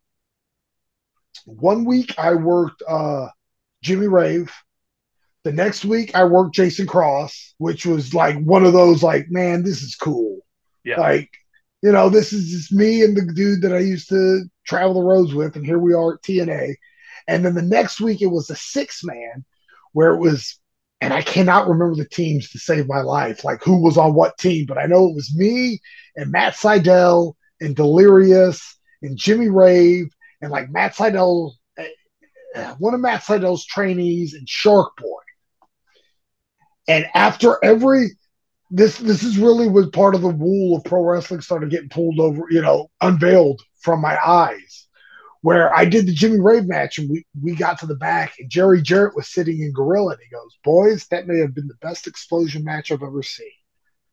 And Jimmy and I were both like, oh my God, we're about to get signed. And then the next week, I did the Jason Cross match, and I get to the back, and Jerry Jarrett looks up and goes, boys, that might have been the best explosion match I've ever seen. I was like, all right, cool. Out of curiosity, did he ever bring up a chicken salad recipe? No, not once did I get in. No kind of grapes or anything. Like, come on. And then the next week we do the 6-man, and I walk to the back, and he kind of looks up and he goes, boys, and I go, let me guess, best explosion match you've ever seen. And he goes, you took the words out of my mouth. Yeah, the feeling. Yeah, it was good. You're right, Jerry. It was good. Classic good match, kid. Yeah. Work on your footwork, kid. Sure will. Oh, that's great. But yeah, I mean, those explosions, all that TNA stuff. Again, like one of my favorite TNA moments at the fairgrounds. It was the first time Wolfie D and Slash had seen each other in a long time. And again, huge New Gen fan. Like, New Generation is just like my favorite era of pro wrestling. Like, I love the WWF New Generation. So PG-13 in the early Nation of Domination. Yes. Yes. So they're talking, and I'm just like, oh my God. And then they start doing the nation thing, which I know, like, so like, we are the nation, live and in color. Don't diss the man, or brother, your mother. But like, they're doing it. And I'm like, oh my God, why is nobody here? Like, why don't I have a cell phone with a camera on it to record this? Oh, because it's 2003 and those aren't things yet. In that moment, you're probably like that classic gif of, I don't know if you've ever seen it, but there's that fan when the Nation of Domination comes out and he's this guy with glasses and he has his fist raised up in the air. Yes. Hilarious gif. Yes. But I'm losing my mind and there's nobody there with me to appreciate it. I'm like, come on. But yeah, I got to see Wolfie and JC Ice do the nation thing in the back. And I was just like, I've peaked. It's it's all downhill from here. Did you have a lot of interactions with Jamie Dundee besides that? Because he has quite the reputation, Yeah, he's just a wild dude. I've had like I said, I was doing stuff for Burt, and I would do Nashville stuff. So I've seen plenty of wild Jamie nights where it's just like, oh, that's not anything a human being should do. Yet here we are, and he's doing it. I didn't even think about it. When you were doing that, were you like in Memphis much when Lawler split from WWE for that 2001 during that period? No, but he did come. Behrens did get him to come to Wildside. Him and the Cat came down to Wildside. All right. So I did get to meet Lawler there. And again, that's one of those like, oh, that's the king of Memphis wrestling. Yeah. That's the dude. Like, that's one of the voices of my childhood. For my money, the greatest punch in pro wrestling. Yes, 1,000,000,000%. Yes. So yeah, that was cool. But yeah, no, I didn't. Just because Memphis is just on the other, it's way on the other side of Tennessee. Memphis is on the Arkansas side. So at the time, I was about 5 hours from Nashville. So you'd have to put on it'd probably be about a 10-hour trip to Memphis. A big trip. That's a big trip. Yeah. So another thing you did in TNA, which I find very interesting, is it was you and Antonio Banks against America's Most Wanted. And Antonio Banks went on to become MVP. Yeah, so we actually just talked about that at Raw. Yeah, I mean, I'll always give him the credit for it. It's just something small, but like it was just one of those things where we were both trying to get a look, and right before we go out, Banks, and I had known Banks from Florida Indies anyways. Because by that point I had already started traveling pretty heavily. I was fortunate enough. God bless. Jimmy Rave always helped me get my name out there. Because again, going back to the do as I say, not as I do training techniques, nobody ever taught me about sending out tapes. Nobody told me about sending the 8x10s. So my first couple of years, I didn't because I didn't know. I just did, I just thought promoters would hear about your exploits and book you. I didn't understand you had to put in the work to get booked. And Jimmy was one of the first guys that that kind of showed me like, oh, no. Contact this guy here and send this here. And, he really, really, really went out of his way to help me in that aspect. But like I said, so I had known Banks anyways, and literally right before we walk out, he goes, hey, you want to do something just to see if we can catch their eye? Like maybe here I come, I'm big and bad, and then like you stop me and cut me off and preen for the camera or something. And I was like, oh my God, character work. That's my favorite stuff. Yes. And it was just something small that it actually got picked up on the Fox Sports when they aired it, which I thought was super cool.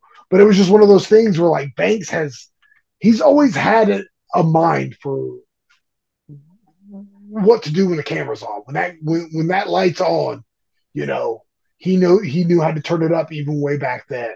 But like I said, I just saw Banks at Raw a couple weeks ago, and when we were when when he realized, because I had already spoken to Omos when when he walked up and he was like, "Oh, you're working with my guy tonight?" He goes, "Yeah," and he was like, "Oh, you got to take care of Sal. He was my tag team partner back in 1992." That's great. Yeah. But yeah, he had star presence, and still obviously immediately. Yeah, and it's one of those things where like when the guys, you've always heard the stories about guys rebooking the territory when they're in the cars going from towns. And when FIP first started running hot and heavy with Gabe, Banks was one of those guys that like when he would be brought up, I'd go, "Oh, I can't even fantasy book this guy. He's not long for this world. Like he's going to be signed. He's going to be signed." Yep. Like you just knew it. I mean, he had the size, he had the look, he had the ability to talk, he had it. And I mean, if anything, he proved me correct. Yeah. The four guys in that car is like, Sal nailed it on that one. A guy who I had that opinion of it much later, and I think in a way it might have slowed down his push in Ring of Honor, was Dijak. Because here's a guy, he's huge, he's in great shape, he's a tremendous athlete, and it seemed like he was never really pushed in some of the bigger companies, and then he was signed. I think everybody knew it's like, well, we can only push him for so long because he's going to be out the door. Yeah, he's gone. Yeah, 100%. I couldn't agree with that theory more. Yeah. So, like I said, you worked AMW. What was it like working with Chris Harrison, James Storm? Because I'm guessing there are another two guys who you worked with nationally. Yeah. I mean, it was a night off. I mean, James Storm, like, so whenever James Storm is mentioned to me, my first thought always goes back to, like, Bert had us do a couple like angles together. And one of them was, we did a cage match, and at the time, this is pre TNA. At the time, Storm was coming out to Cowboy by Kid Rock, but he wouldn't come out the curtain until the chorus hit. Well, that first verse, the intro of that first verse are like a minute and a half, 2 minutes. So like as a heel, you would come out and you would get your heat, and then you would just have to sit and wait forever. Like a Raw commercial. Yeah, it's just like, oh, come on, James, got it. You're a cowboy, baby. Let's go. Like, giddy up. And that's always my first thought when I think of James Storm. That's such a funny thing. Yes. He's just standing in the ring just waiting. Like, I hate this song. Even if I liked this song, you've made me hate this song. Like, it's such an indie wrestling thing too, because absolutely sometimes it's done where it's right, like Bryan Danielson, like with the Final Countdown, and it's like Final Countdown, yes, with AFI, I think it was, yes, and it's like there was this momentum, and then once people saw it was working, everybody wanted to do it, so you had everybody waited like a minute and a half or a minute to come out for the right part of their song. Yes, no, and because I've always been the opposite, where like I like music just like everybody else, but like my entrance music is never. There's very, very, very few times where like I've got to have the right entrance music. Like it's got to speak to me. Like 9 times out of 10, especially before the modern era where you could just tell somebody a song and they can pull it up out of the cloud via magic. I can't tell you how many times I'd show up to shows and like, hey, we need a CD for your music. I'm like, I don't, just play whatever. I don't care. Like as soon as I hear a sound, I'm coming through the curtain anyways. Like I don't need specific music to get me going.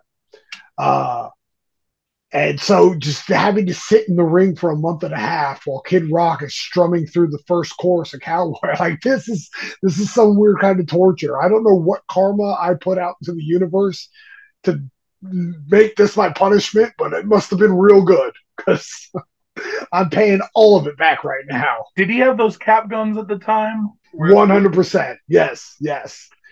Oh, that was great. Yes.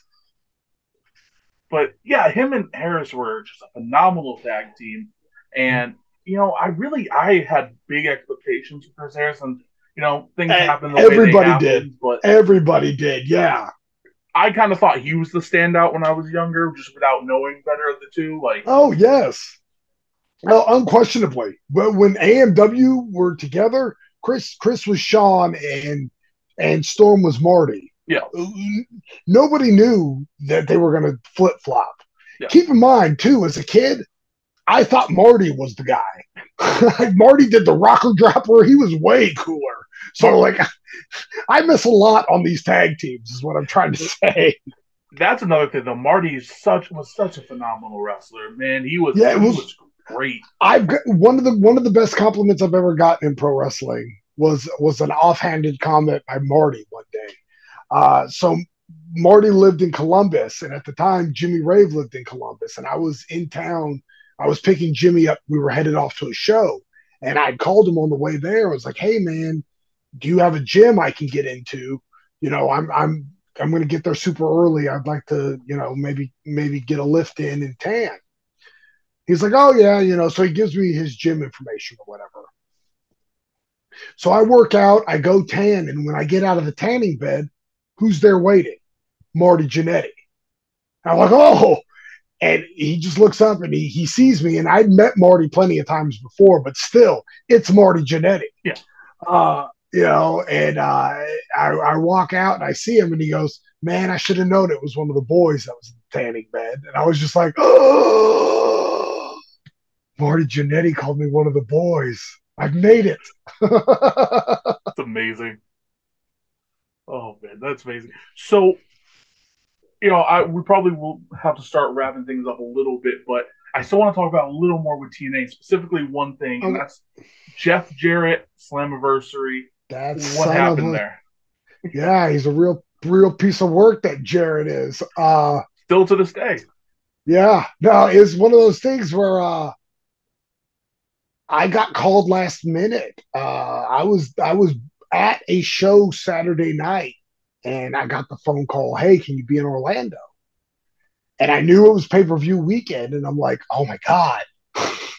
I'm thinking, there's some X Division scramble or something, because they always had stuff like that where they were calling guys at the last minute. All those X Division guys I knew, they're guys that I came up through the indies with, the Shelleys and the Sanjays and just all of them.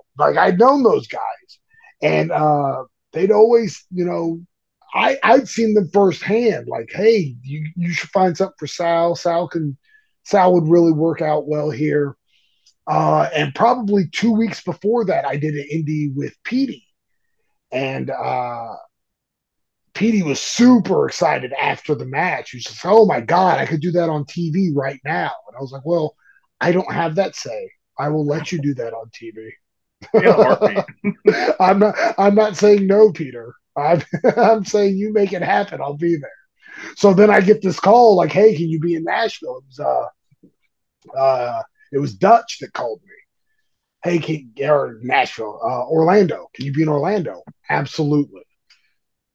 So I get there, and at this point, Jarrett knows my name, which to this day still blows my mind. Some of these guys that have no right knowing who I am call me by name, and it's just what's happening here, right? That's not how this is. What is life? My Baby Tonight is. Yeah, no, I bought that tape. I bought that cassette, and this dude's now just like, "Hey, Sal, I got something for you tonight." What is happening? And so, I go down with you because they didn't give me any idea of what I was doing. They just said I had something. So I'm thinking, "Oh my God, maybe this is it. Maybe I'm an X Division thing." And Jeff pulls me aside. He goes,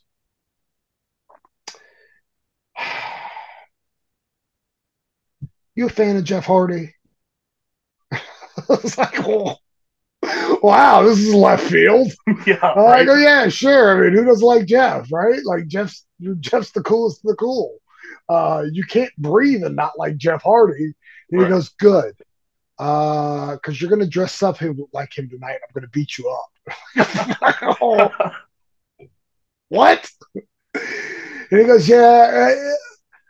And the thing is, like, Jeff was always transparent with me, which was weird. But he was just like, yeah, they're doing King of the Mountain tonight, and they want me to lose, which makes no sense to me because I'm the King of the Mountain. So I have to Great get myself. line. Yeah. He goes, so I got to get myself taken out of the match. And I was like, okay. He goes, yeah. So we're gonna do a spot, where you're gonna be dressed like Jeff in the crowd. You'll be a little too aggressive. When I'm walking by, I'm gonna pull you out. I'm gonna hit you with a guitar. And I'm just like, man, I guess I'm not doing the X Division match. But I'm also like, man, I get to eat a guitar shot from Jeff Jarrett. Like, that's insanely cool. Like, kind of like a dream come true you never necessarily knew you wanted. But yeah, no, it's not. It was never a bucket list item until I was told I got to do it. And I was like, yeah, 100%. That's what we're doing. Especially since, like, at that point, like, I'd got to meet Jeff, and like Jeff was genuinely one of those guys that I was like, man, he's so cool. He doesn't even know how cool he is. Like, he's a for real living, breathing rock star where, like, I've seen grown men well up in tears because they got to meet him. Right. So, like, and Jeff's just like, yeah, man, that's cool. I'm like, no, that's a huge deal. Like, I know you're you, but like, that's a huge deal for us normal humans. So yeah, we go out there, we did the spot, and he blasts me with the guitar, and I'm just like, yeah, man. Yeah. I'm like Beetlejuice. Like, I'm like Mae Young. Put me on the list. Like, this is what a perfect what a trio right there. Yeah, right? Yeah. Mae Young, Beetlejuice, your pal Sal. Yeah. We were probably gonna be in the Chikara Trios tournament one year. Just definitely the winners of the King of Trios. Yeah, yeah. Not even close. But yeah, no, it was super cool, and it was just one of those things. Like, it's funny because I did it, and it was a very cool moment, and then I completely forgot about it till I did a podcast. I'd say about 2 years ago when somebody brought it up, and as soon as they brought it up, the light bulb went off, and I was like, oh yeah. Oh man, that's cool. I did that. That's one of the things I love about doing these podcasts is you guys do some research and you'll remind me of stuff that I completely forgot I got to do. Like I said, I'm very lucky. I'm very blessed that, like, I've got such a laundry list of stuff that I've got to do that sometimes stuff just slips through the cracks until I'm reminded about it. I'm like, oh man, yeah, that's another really, really cool thing that I got to experience. Like, on live pay-per-view, I got to be pulled out of the crowd and hit with a guitar from Jeff Jarrett. Like, that's awesome. It's such a cool situation. And if you put it into perspective, like the last couple of people we were talking about, Jeff Jarrett, Jeff Hardy, Conan, Road Dogg, and like 10 years prior to this, you were the biggest fan in the world, and half of them were people you watched weekly. Yes, those were guys I was at Toys R Us buying their figures of. Like, couldn't wait to buy them, couldn't wait to spend that money. And now, like, we're peers. Like, that's insane. And not only are they your peers, but they trust you enough to let you put stuff together and choose what you do. Like at that point, because it's a special situation. It's very cool. Very cool. Yeah, no, it's one of those things that I genuinely don't try to take for granted, and it just like, we can fast forward to this year. I worked Matt Hardy. I did a singles match with Matt Hardy, and I basically put the whole thing together. And in the middle of the match, we're doing Matt's comeback, and he's giving me the 10 delete head to the turnbuckle. Mm-hmm. And in the back, he had mentioned, I want to do 10. And I was like, I bet we could get all 4 buckles. Oh, wow. And he was like, you think? I go, dude, they're going to be with it. I promise you. And he goes, okay, we'll try it. If they're not with it, we'll cut it short. I'm like, absolutely. And when we're headed to the 3rd buckle, Matt's got me by the head. He goes, I'm having the time of my life. And I was just like, how does any of this make sense? Yeah. At all? Like, I'm in the ring with Matt freaking Hardy, like pitching something to him that he loves. That works.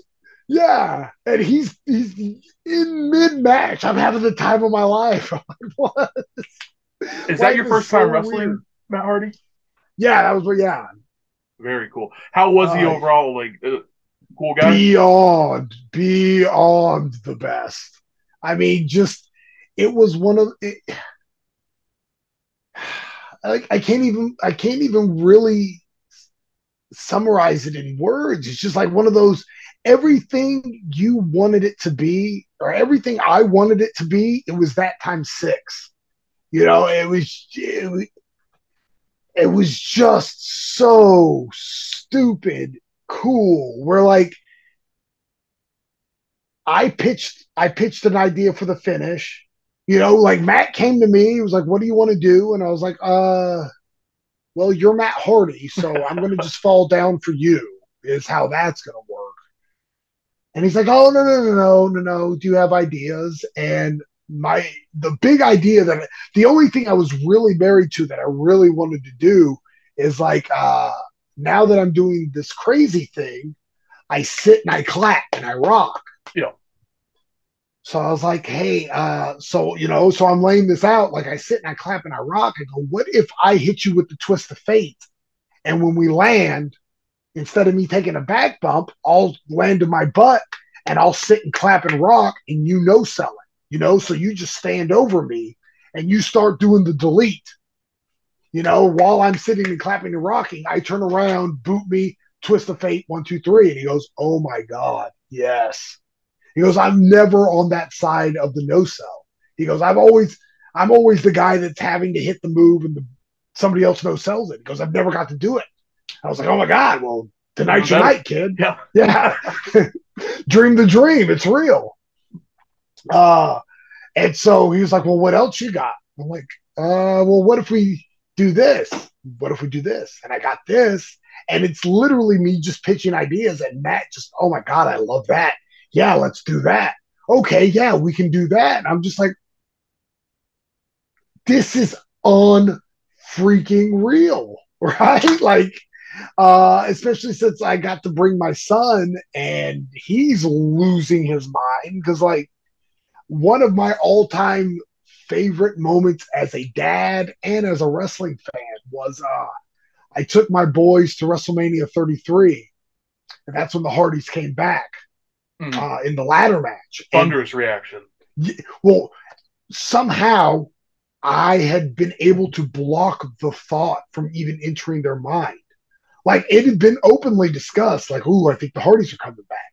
But for whatever reason, it didn't click with them. They didn't hear it. So Xavier Woods, who's family, I mean, my kids call him Uncle Austin. Like, he's family to me. He's part of the, he's out there doing the cell job right before the Hardys come out. And I remember Jacob, who's my youngest son, who's the wrestling fan. My eldest son doesn't care. But Jacob, he's mini me. I mean, just, he lives, breathes, dies off this pro wrestling stuff. But as they're doing this promo, he looks at me, he goes, do you think Uncle Austin's going to be in this match? And I was like, I don't know, baby. He goes, man, that would be cool. I can't think of anybody cooler. And then that,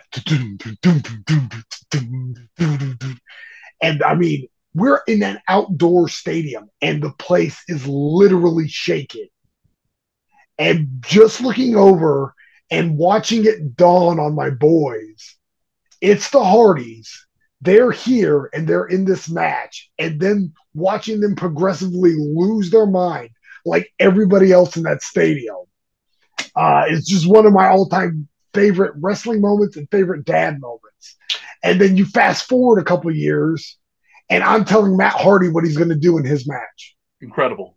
Right? Like, you can't write that kind of stuff. Do you remember what company this was for? AML. AML, okay. Because I wasn't sure if the match was out there for people to check out. Yeah, I think it's, it might be out there. I'm also insane and I can't ever watch myself. So it's possible the match is out there. I'll just never watch it. Still super cool. Super cool. All right.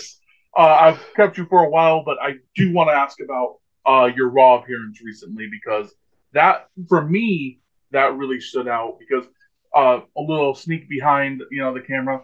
We talked briefly last year because I wanted to get this up and going. A lot of stuff got in the way. Never was able to quite get things going the way I wanted to. Fast forward almost a full year, and there you are on Raw. And at first, I didn't even it didn't even click, because sometimes with enhancement guys, you just kind of zone out. You don't necessarily look that closely, especially when there's multiple people at once. Yes, it's kind of just a wave of people, And then I was like, wait a second. And then it clicked. I was like, whoa, how did that happen? And what was the experience like? Yeah, so it's fun. I mean, I've been doing extra work for WWE since 2003. Yeah. Off and on, but for whatever reason, I've never had a Raw match. And that's one of those, again, that's one of those bucket list things. Like, I grew up watching Monday Night Raw. 30 years in January. Yeah, which is crazy to me, because I remember being excited for the first one, and just full circle there, like when Tony Mamaluke and I won the Ring of Honor tag titles, it was at the Manhattan Center, and that's, dude, that's where the first Raw was. Like, oh my God, but anyways, so but yeah, I've been doing extra stuff for WWE for forever, my whole adult life. I've had matches, I've had darks. I did an ECW match, but for whatever reason, the Raw spot never happened. Well, this last one, I stay pretty busy. Anything in the Southeast, I try to make sure my emails are sent out in time and let them know, like, hey, I'd love to be a part of the show. And I've got so many friends that work for the company.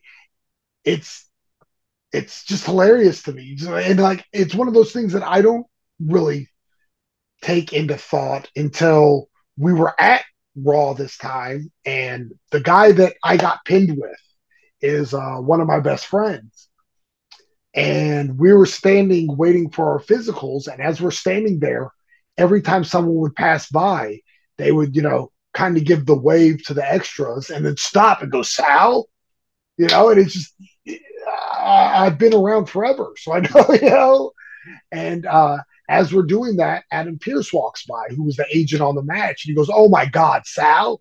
He's like, yeah, what's up, Pearce? Who I've known from, I knew Pearce from my Ring of Honor days. Yeah.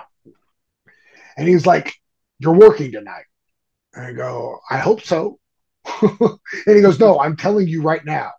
I got a spot. It's yours. I was like, oh my God. Like, turn it down. There's more extras behind me. I don't want that heat. But yes, a million times. And he was like, yeah, it's going to be 3 or 4 guys. We'll figure it out. But you're 100% one of the guys. I was like, oh my God, this is perfect. But I've also been in that boat before, where earlier this year, in April of this year, I was supposed to get squashed by Veer on Raw. And they swapped it out. Like, Raw goes on the air. When Raw starts on TV, when Raw starts on TV, I'm scheduled to be working Veer. And by the end of the first segment, they swapped me out for somebody else. Oh, wow. So, yeah, so like now I know, like, I don't ever tell anybody, like, I have a match at segment 8, please watch. Yeah. But, Pearce runs it by me, and I just happen to be first in line for the physical. And he's like, when you're done with the physical, go ahead and meet me down at ringside. So I go down by ringside, and him and Omos are talking, and they're talking about the finish, and I go, "Oh, I'll take that." And Pierce goes, that's a scary bump. Are you sure you want to do that?" And he was like, make one of the kids take that. I go, no. Like, my son gets to see me on Raw. I'm going to take up as much TV time as I can. Even getting pinned, there's more FaceTime for me if I'm eating that finish, because you're going to show a replay of the finish. That's a smart way to look at it, because I don't think a lot of people would necessarily look at it that way. You know, if anything, a lot of people would probably be like, "Oh, I don't want to be pinned." You know, what if it? You know, but you're smart. You see that as more television exposure, more Absolutely showing people who I am and what I can do, because it's like a commercial when you're on TV. Absolutely. That's all it is me selling myself. And like, if I can do anything, I can fall down and make things look like they hurt. Because at my age, they usually do. But like, so, you know, I'm like, please let me eat the finish. And he goes, okay, yeah, no, it's yours if you want it. He goes, but you know, I take that bump at practice all the time. It sucks. I go, oh, I have no doubt about that. But, you know, we're going to do this.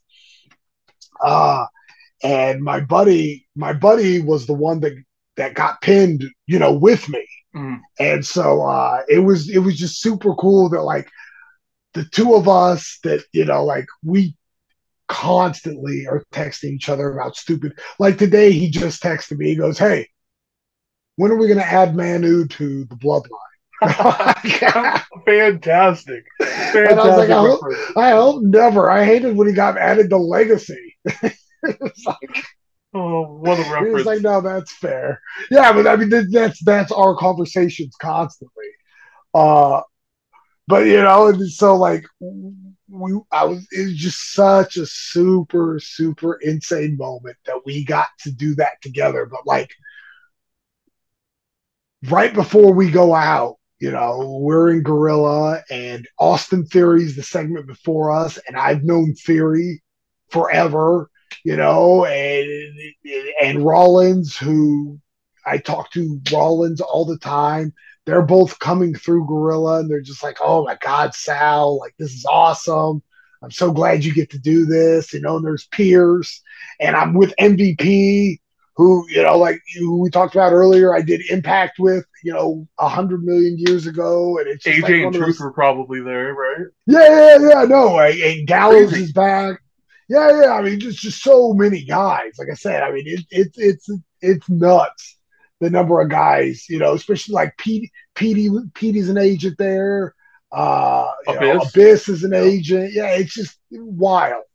But right before we go out, like I told my buddy, I said, "Hey, I'm going to kind of drag my feet a little bit because I know our entrance isn't on TV, and I'm going to try to drink up as much of this as I can."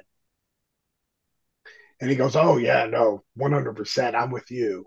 And so, like, it was just one of those, like, I genuinely hope everybody that ever has the urge to lace up a pair of boots and chases this dream gets that feeling at least once. I mean, it's crazy to think that, like, because I've been on Raw before and, you know, backstage segments and security spots and all that stuff, but to finally get this match, like, I'm 40 years old. I just turned 40 in September.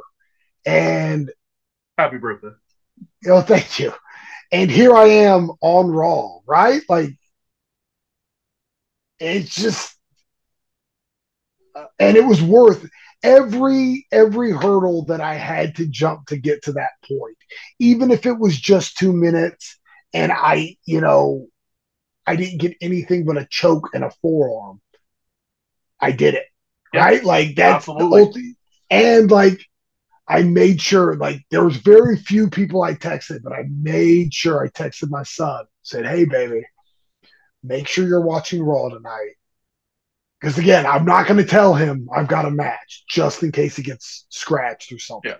Because I've had darks before where I've been at the curtain and they've said, scratch it. I'm like, no, don't scratch it. I'm ready to go. Like, change the plans. We're having this match.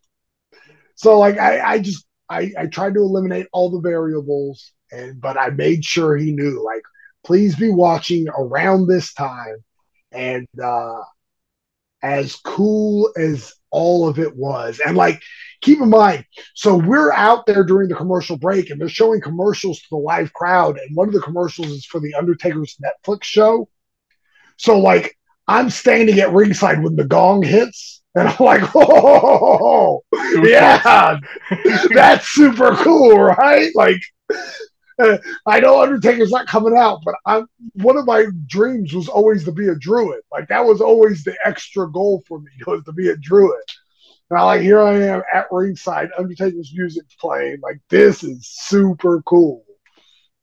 But getting to come back, and like, just that feeling of knowing, like, everything I was supposed to do, I crushed.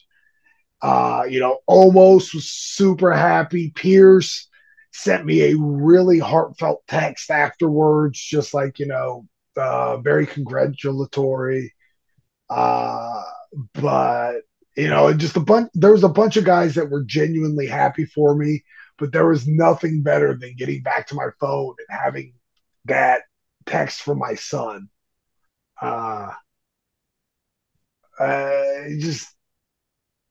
It's nuts, the dream, man. It's the dream. Yeah, I mean, it's just I've said it. I've probably said it 20 times a night. I will never stop saying it. I'm a lucky dude, man. I'm a very, very, very lucky. Just got to keep this ball rolling. And those moments are going to live forever too. Like, it's on Peacock, it's on WWE Network, it's on in some markets, it's on Disney Plus, and then it's on YouTube. It's on all these places all over the world, and it's probably gonna outlive future generations to come. 100%. It's wild. It's just crazy to think, like, as much of a tiny little footnote as it is, like, my name's now on that list of people that have performed on Raw. You think about all the hundreds of millions of people that put on wrestling boots and wanted to do this and be a part of this industry that never got that shot. And like, now my name's forever on that list, and it can't be undone. Yeah. It's wonderful. So real quick, what was it like working with him? Because is he the largest individual you've ever wrestled? He's the largest individual that's ever been alive. My favorite, yes, my favorite part is, so right before we go out, because we've got the spot where I jump on his back, and then the three of us that are still up start hitting him. Mm-hmm. And Pierce, who's our agent, goes, "Hey guys, I know you know this, but like, make those shots count. Like, he's a big guy. Don't throw weak shots, because then in turn everybody involved is going to look weak. Make these shots mean something." And right before I go out, Pierce tells me, he goes, "Hey, lay him in," because like, I've got his back, so I know I'm just throwing forearms to his back. I know how to hit very solid, in very safe places. A forearm to the back's not going to kill you. So I'm fired up. I'm ready to go. The lights are on, blah, blah, blah, blah, blah. We get to the spot. I kid you not. I bring my forearm back, and I have never in a million years ever swung my forearm. I mean, I'm Barry Bonds and Mark McGuire in one. Like, I'm swinging for all the fences, right? Like, this is more than a moonshot. This is a Saturn shot. I'm going, like, I blast him with a forearm right to the back, and he goes, "Harder." That's fantastic. Harder? I can't. Like, dude, I just shot on you, and you don't even know it. That's amazing. Yeah. Like, harder, literally impossible for me. Bro, you win. Like, we just take it home now. Every ounce of energy you can muster. Yes. Nothing. Everything I had, I hit this man with, and he was just like, "Dude, I'm going to need you to connect." I'm like, "What?" But yeah, it was. I mean, it was very cool. I mean, he was so gracious, and the whole time he was, I'm green, but once I get it, I got it. And I mean, he was awesome. He was. We did a spot where he gave me a gourd buster, and normally you hook the head for a suplex. My arm didn't reach around. It wasn't a lack of effort. It was just the fact that he is an elephant-sized man, and my arms only go so long. And that's the kind of person that you're not going to just find. You're not going to be able to just pick out people can be critical, but you made it sound like he's humble and hard and wants to learn, which is awesome.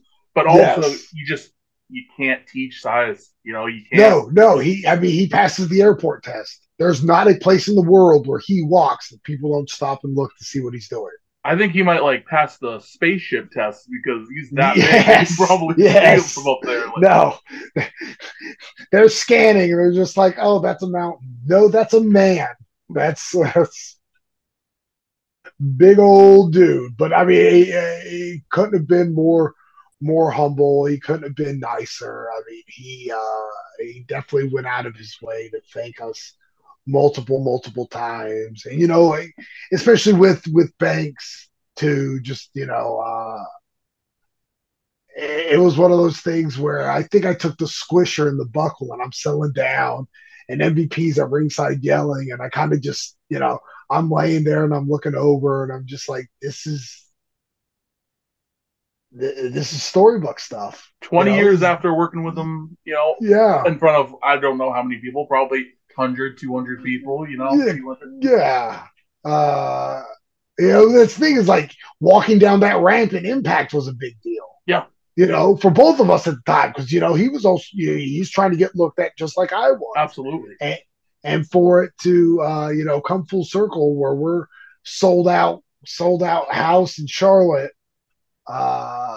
it was one of those, like I said, I'm so fortunate that I learned to stop and appreciate the moment, and I did. And I mean, it was just, like I said, no matter what happens from this moment forward, that can never be undone. It was super cool fairy tale storybook stuff. Minus, I was just saying, minus me being dropped from 7,000 feet in the air. I mean, you even have the giant, so it is literal fairy tale. Yes. If I'm lucky enough to interview again, this was amazing. Thank you, by the way. There's so much to discuss. I want to go over your other experiences with WWE. I want to go over Wrestling Road Diaries. Oh man, I really want to go over that. We didn't even touch on Ring of Honor. Barely touched on Jimmy Rave. I could probably talk to you for another 4 or 5 hours if I wanted to. But before we go, would you consider that your favorite WWE appearance just because of everything that went into it? If not, we can save the story, but it's the most fulfilling by far, just because there's the whole aspect of my son got to see me. Plus, like I said, I 40 years old. I'm 40 years old. I shouldn't be wrestling on Raw, and here I am, 40 years old, wrestling on Raw. It's so improbable. But it was an amazing thing. But like I said, the most, by far the most fulfilling, just because all the people that were there that were excited for me, and getting to get back to my phone and having that text from my son was, it was super cool. Super cool. And this interview was super cool. I really appreciate you doing it and offering thank you. Yes. Thank you so much. Like I said, there's so many questions still I'd like to go over in the future. But before we wrap things up, let's get to the plugs, because there's, after you dedicated 2 hours of your time, people need to follow you on social media and you check out your Pro Wrestling Tees store. So just everything you've got. Yes, please. You can follow me on Twitter at Sal Rinauro. That's Rinauro. A lot of vowels. My parents hated me. Or they really liked Pat Sajak and Wheel of Fortune. I don't know.